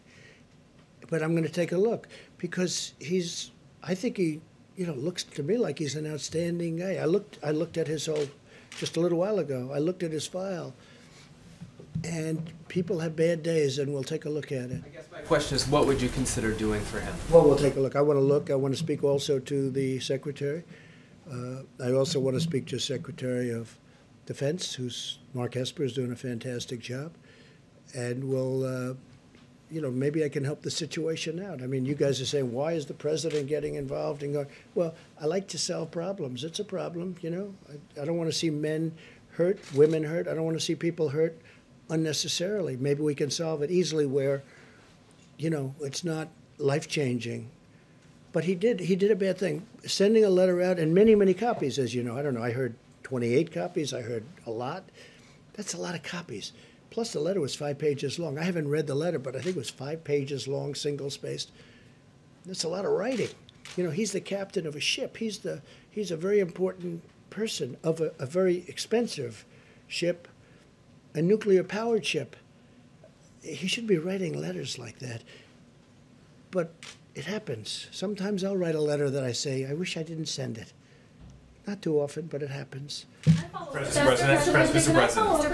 Go ahead. Yeah, go ahead. Quick follow-up on that, because the acting Navy Secretary, and I know you were asked about this, but I just want to try one more time. He did say in remarks to soldiers on the U.S.S. Roosevelt that Crozier was, quote, too naive or too stupid to be in command if he didn't think that writing that letter was a bad. Well, I don't want to comment on what he said. I understand. Different language, Mr. It's tough language, but I don't want to. Let's not get into that. It's tough language. Now, there are some people that think, oh, wow, he says it like it is. Look, he made a mistake. He should not have sent that letter. Or he should have gone through his chain of command, which is the typical way of doing it. He's in the military. He's a very important person in the military. He knows it better than anybody in this room what he should have done. And I'm sure he feels he made a mistake. But I'm going to look into it, and I'm going to see maybe we can do something, because I'm not looking to destroy a person's life who's had an otherwise stellar career, as I understand it. I looked at his file just now because I've been seeing what's going on. If we can save person's career. I don't mind going after a person if they did something wrong.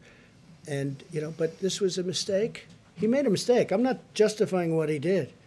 He made a mistake. Shouldn't be sending letters. He's the captain. He's a very important person in the military. You don't send letters and then it leaks into a newspaper of all newspapers. That was a beauty, right? So you just don't do that. So it was a mistake. But I may get involved. I'll call Secretary of Defense and find out a little bit about it. And if I can help two good people, I'm going to help them.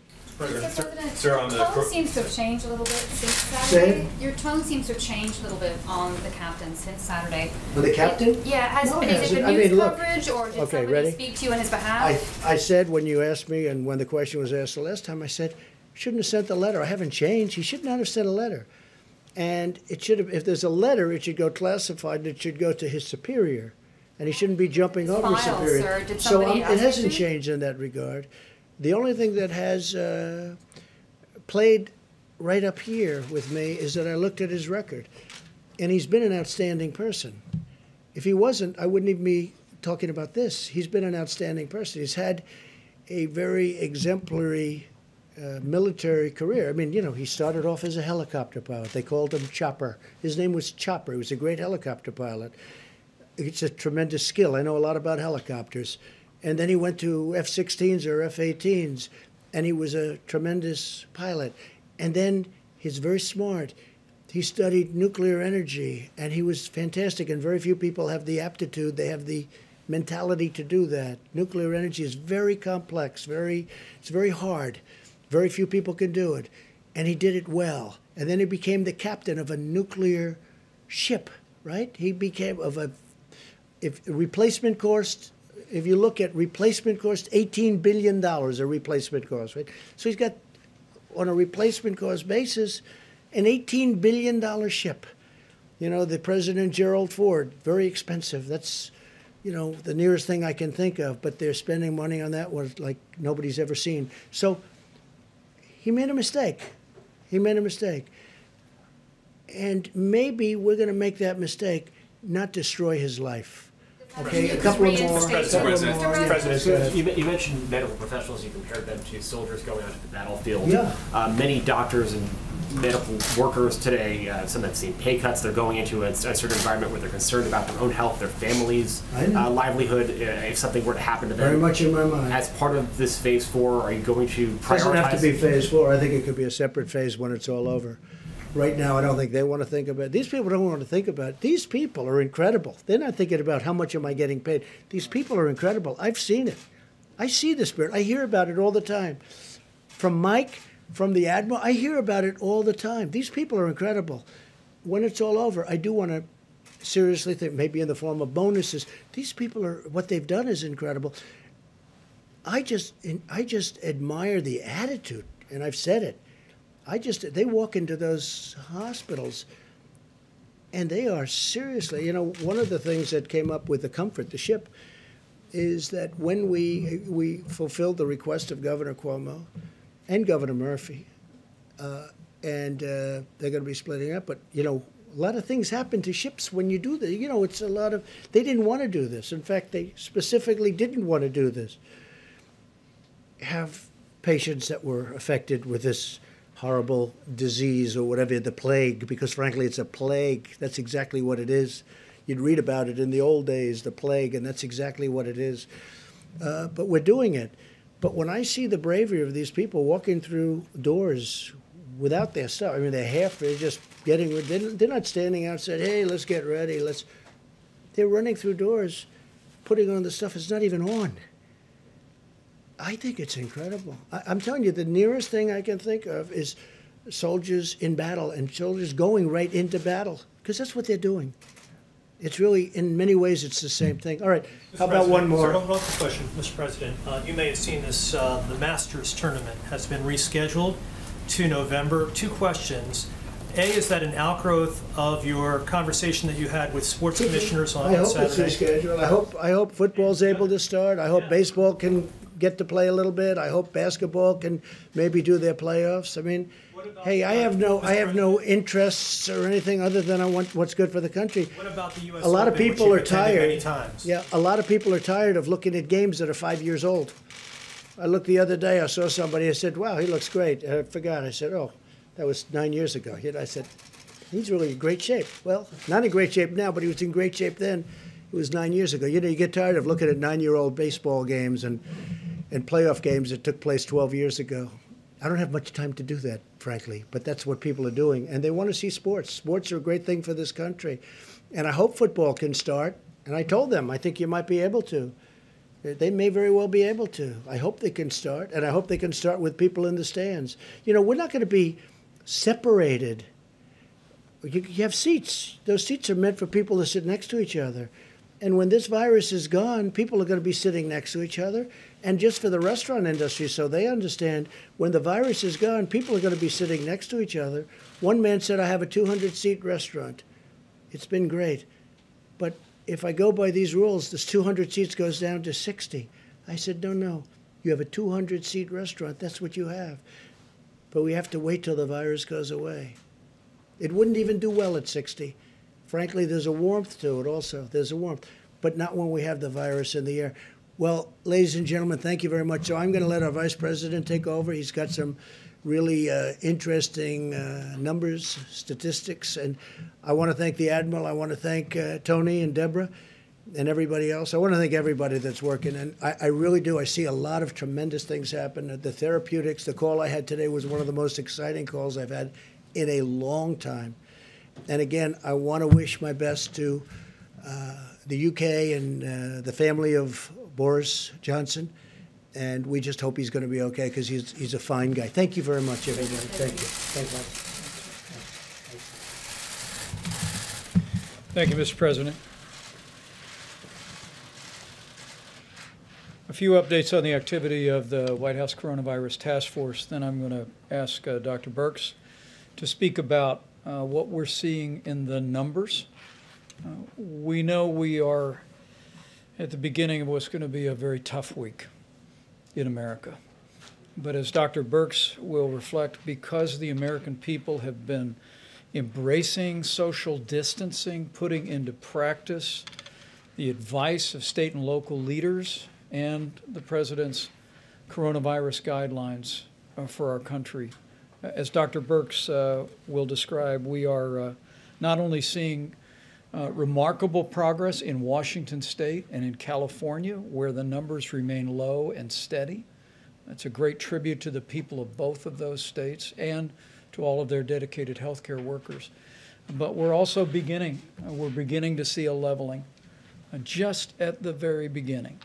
And she'll reflect on those in just a few moments. A couple of quick updates. At the present moment, the President has approved 50 major disaster declarations, and we'll likely be issuing a disaster declaration for the state of Minnesota before the end of the day.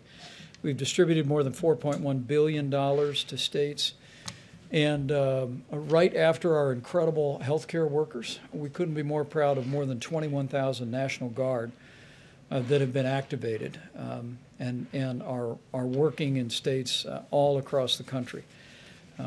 During my conference call today, I learned that Governor Brian Kemp is actually using the Georgia National Guard to sanitize and clean up nursing homes. But National Guard are being deployed in a variety of ways all across the country, and to them and to the families of all these citizen soldiers, you have our admiration and our respect. As the President mentioned, our focus remains on the New York metro area, New Jersey, Louisiana, and then Michigan and Illinois. We're watching every area of the country, but those are the priorities today. And in that spirit, I spoke today, as the President did, with Governor Cuomo of New York. The President made the decision to open up the U.S.S. Comfort to COVID patients. And he also informed the governor of New Jersey that we would be taking New Jersey COVID patients. So now there will be two facilities, one at the Javits Center that's all COVID, and in the U.S.S. Comfort that will be managing COVID patients. At the present moment, by this evening, there will be 2,179 medical, military personnel in New York City. And over the next 2 days, that number will rise to 3,000. 3,000. Speaking with the governor, speaking with Mayor de Blasio, the president and I were informed that while we have surged ventilators, we have surged personal protective equipment, that sending in some relief for healthcare workers was vitally important. And so again, I want to emphasize that those are medical personnel, doctors and nurses and medical assistants who are on the scene now and will continue to arrive to a total number of 3,000. I spoke to Governor Phil Murphy of New Jersey. New Jersey is very much in the forefront of the coronavirus in America today. We want to commend the governor for his extraordinary leadership in the state. During our briefing today, we learned about the progress that they were making and also about the governor's decision to temporarily reactivate retired healthcare personnel in the state. And just as a reminder of all that we're dealing with, this weekend, Governor Murphy told me that New Jersey surpassed the number of lives that were lost on September 11th to the state of New Jersey. And it breaks our heart to think of that. And our hearts go out to all of the families of the more than 10,000 Americans who have succumbed to the coronavirus. We also, as the president said, we express our gratitude to governors in Oregon and Washington State yesterday for donating ventilators to help the states at the epicenter of the coronavirus. Governor Gavin Newsom of California donated 500 ventilators. And I just learned that those will be going 200 to the state of Maryland, 50 to the District of Columbia, 100 to the state of Delaware, 100 to Nevada, and we'll also be deploying the remaining 50 to the Northern Marianas Islands and to Guam. And we want to thank Governor Gavin Newsom. The state of California has provided extraordinary and compassionate leadership for their citizens. They're making progress. As the governor said the other day, they're not out of the woods yet, but the numbers speak for themselves, and the generosity of the people of California and the governor is gratefully received. Beyond that, before I recognize Dr. Birx, let me just say that at the beginning of this challenging time, we want to challenge every American to continue to do what every American can do. And clearly, what we see in Washington and California, and what we are just beginning to see elsewhere, is put into practice the social distancing recommendations of the coronavirus guidelines for America. Listen to your state and local authorities. We really do believe that while this will be a week of heartache, it also is a week of hope. And as we see some of the cases beginning to level just for a day or two, it is our hope that what we have seen begin in the greater New York area and even in Louisiana and elsewhere will become a trend. But it only becomes a trend if every one of us continues to take ownership and continues to do our part for this 30 days to slow the spread. With that, I'll recognize Dr. Birx for the latest data, and then we'll take questions. Thank you, Mr. Vice President. I think you heard very clearly our concern in the New York, New Jersey metro areas. This also includes Connecticut and Long Island. As we talked about, we did see a significant increase in Sussex County over the weekend. The weekend numbers are always difficult. I want to be clear on that because sometimes case reporting is not as accurate over the weekend. So we'll be watching very closely today's numbers and Tuesday's numbers. We're also very, of course, focused on the New Orleans metro area, and that includes the 3 parishes of Jefferson, St. John's the Baptist, and New Orleans proper, and of course the Detroit area, which is Oakland and Wayne. As we mentioned before, we're continuing to track very closely out of concerns of it potentially reaching logarithmic phase in the Chicago metro area, the Boston metro area, the DC and Baltimore metro area, Indianapolis, the Denver area, and 2 regions of Pennsylvania, Philadelphia, and the Pittsburgh area, as well as Dallas and Houston in the Texas area. I had a very encouraging call because we also don't want to miss anything. Remember, I showed you a lot of states were very much under 25 and 50 cases per 100,000. There were a few standouts that we were concerned about, which was Vermont, New Hampshire, Idaho, and Montana. We had excellent calls today with their health commissioners, and they're they're on top of the situation. These were micro outbreaks that occurred due to ski events and weddings and nursing homes, and they were able to describe in critical detail the incidents and how they're tracking and tracing. So they are still doing full contact tracing through those areas, and I just want to applaud both a rural and metro problem, and I really want to applaud how many of the states that may have smaller populations are approaching this. That gives us encouragement of how we can talk about beginning surveillance activities at the same time we're following these very clear outbreaks and ensuring that there's full supplies based on the very granular data that we're utilizing. And I just want to thank the mayors and governors who get us that granular data and allows us to make these deep interpretations across all of the United States. We know each governor is concerned about their areas, but these metro areas cover different areas. So the Philadelphia area also includes southern New Jersey and Delaware, and so we have to really look at things very much as both the metro and the communities that surround those metros. And so all of those people, we ask you again throughout the United States to follow these very clear guidance. I want to just recognize both HHS, and you heard about the work that Admiral Giroir is doing, the work that Dr. Hahn and Administrator Seema Verma are doing, and also Administrator Engels in the work of HRSA to really ensure that our federally funded clinics are actively engaged in all of these aspects. But I also want to recognize the military, the medical corps, the nursing corps, and the medical subspecialty corps. These were my brothers and sisters for 29 years.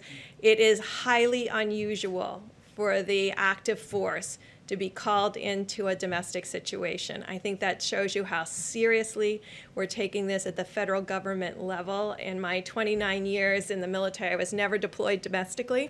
So this is showing you how serious of an event we take this. If the military is deploying domestically, it is another reason for every American to be following these guidelines. Finally, CDC quietly launched a new website. It's if you go to cdc.gov and you go to COVID-19, you can find their surveillance data.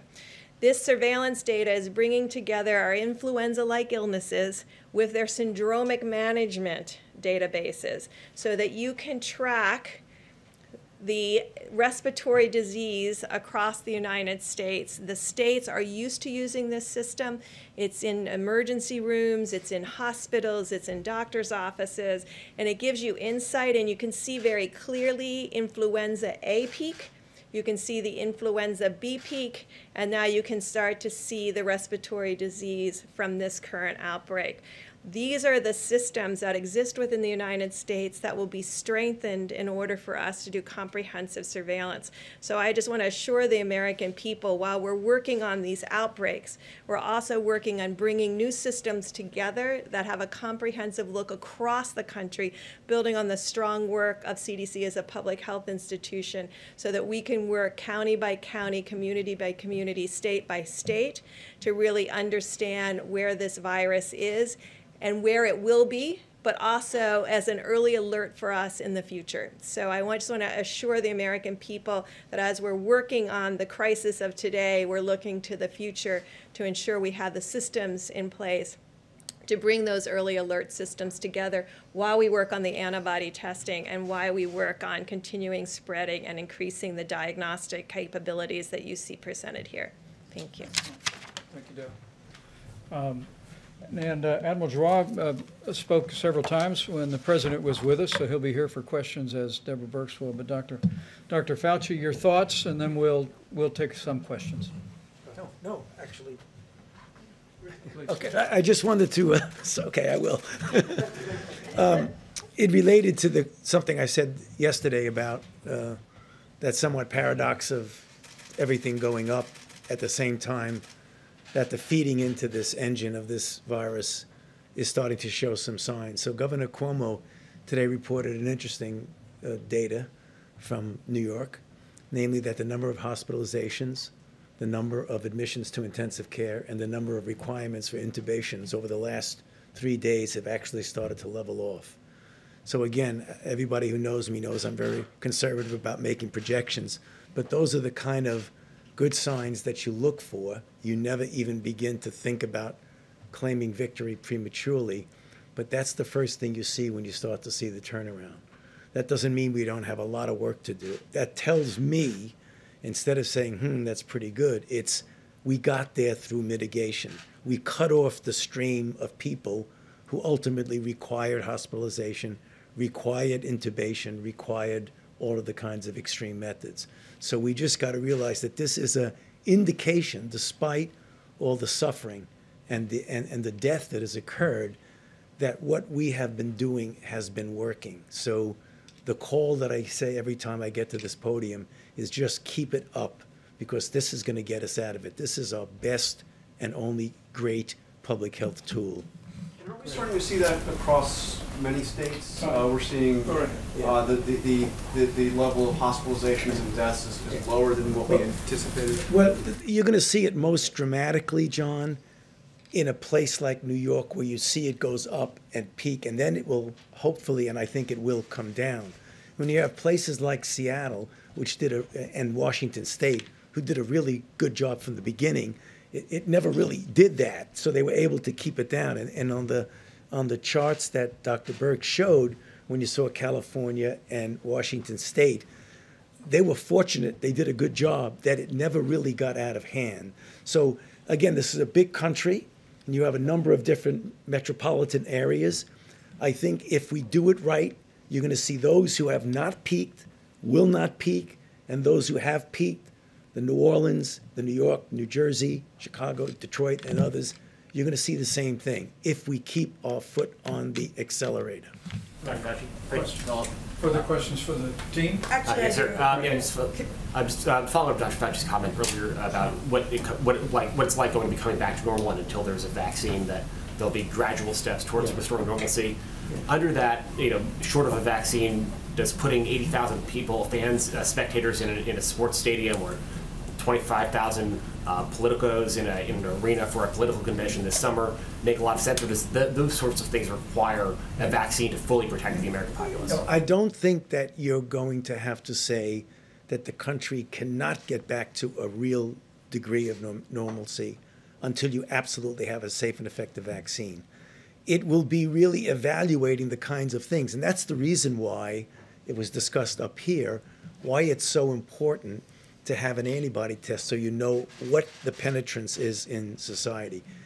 And then we have a situation where we don't ever want to get to have to mitigate. We want it to be able to contain.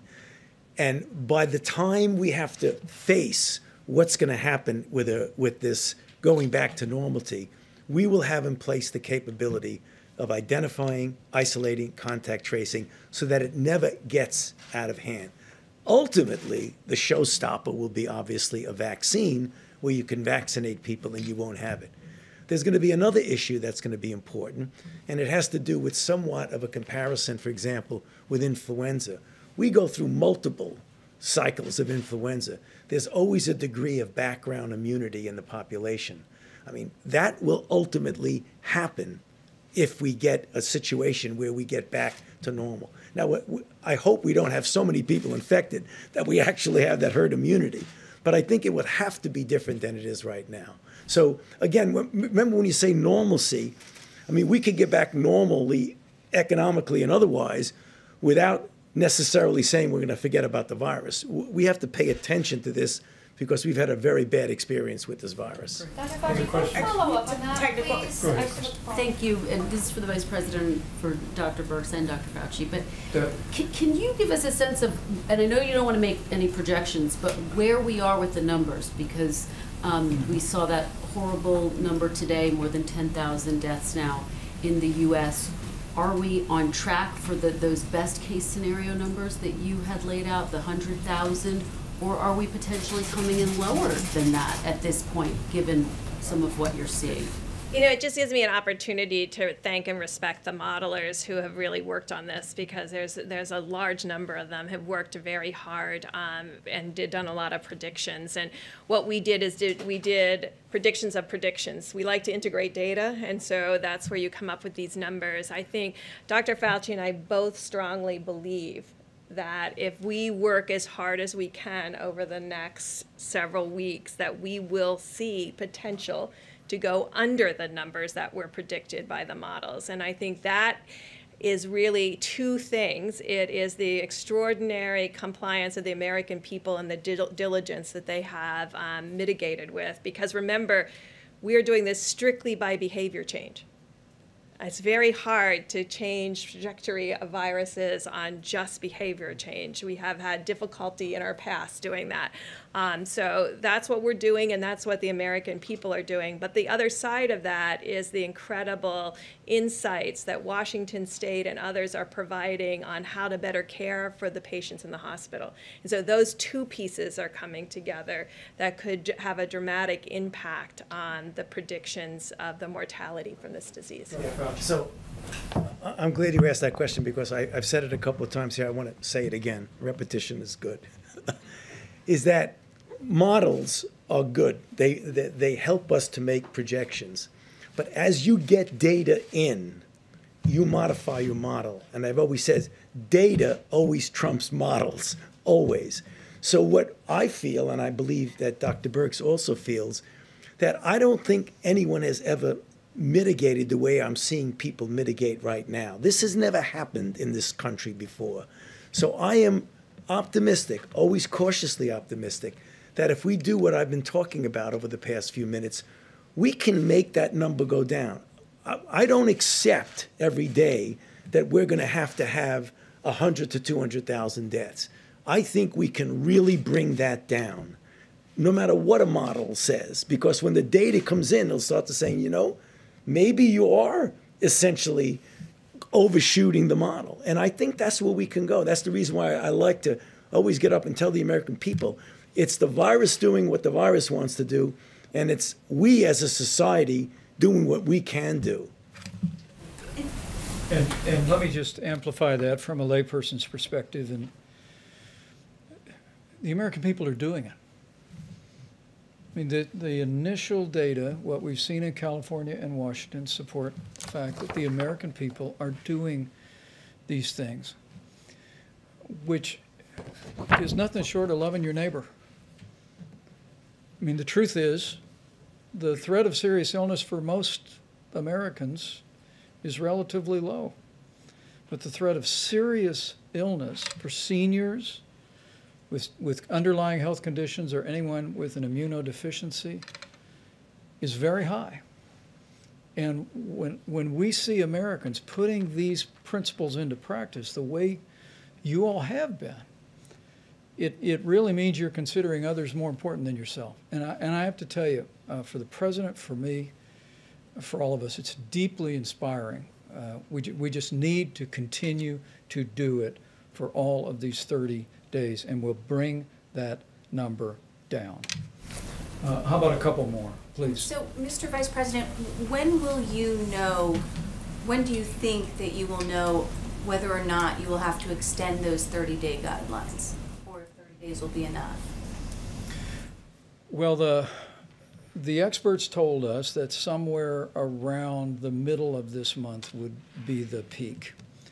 And as we begin to see a couple of days, that might be the beginning of leveling, we're gonna watch that carefully, and we're gonna bring that information to the president. But for now, the decision is, and the request of every American is to continue to put into practice all of the President's coronavirus guidelines, 30 days to slow the spread. And for all of you in areas that have been impacted broadly by the coronavirus, listen to what your state and local authorities are asking you to do. It will protect your health, your family's health, and it will save lives. Let's do a couple more, and for our panel, if you'd like. Jeff.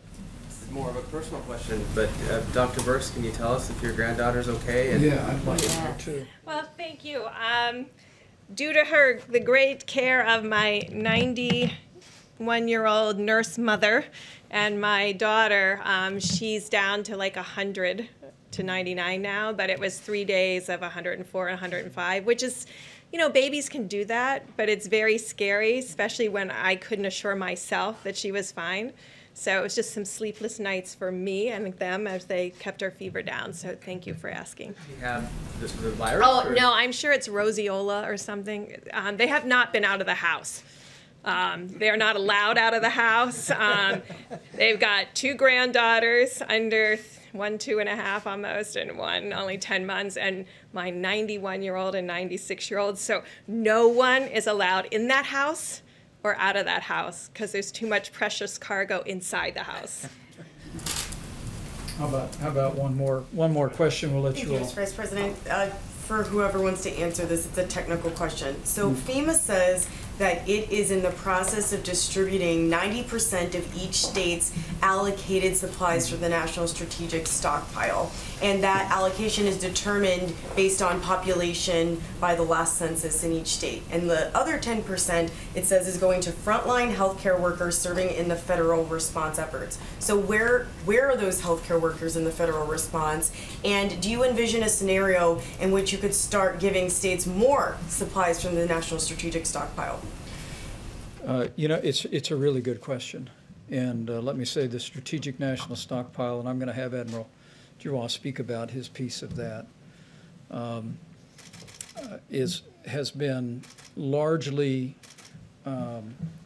deployed. We are continuing to replenish it in part with a small portion of what's coming in from around the world. You've heard about our air bridge, now more than 50 flights that have been scheduled that are bringing millions of supplies into the United States. What we're doing is taking less than 10% of that, put it into the Strategic National Stockpile, so we have that to basically provide for states on an as-needed basis. But the other 90%, that system that I just described earlier when the President was here, is working with the 6 major medical distributors in the country to deploy those resources to New York, New Jersey, Connecticut, Louisiana, Michigan, Illinois, the exact priority that you just heard Dr. Burks describe and that the data informs. And those decisions are being made every single day.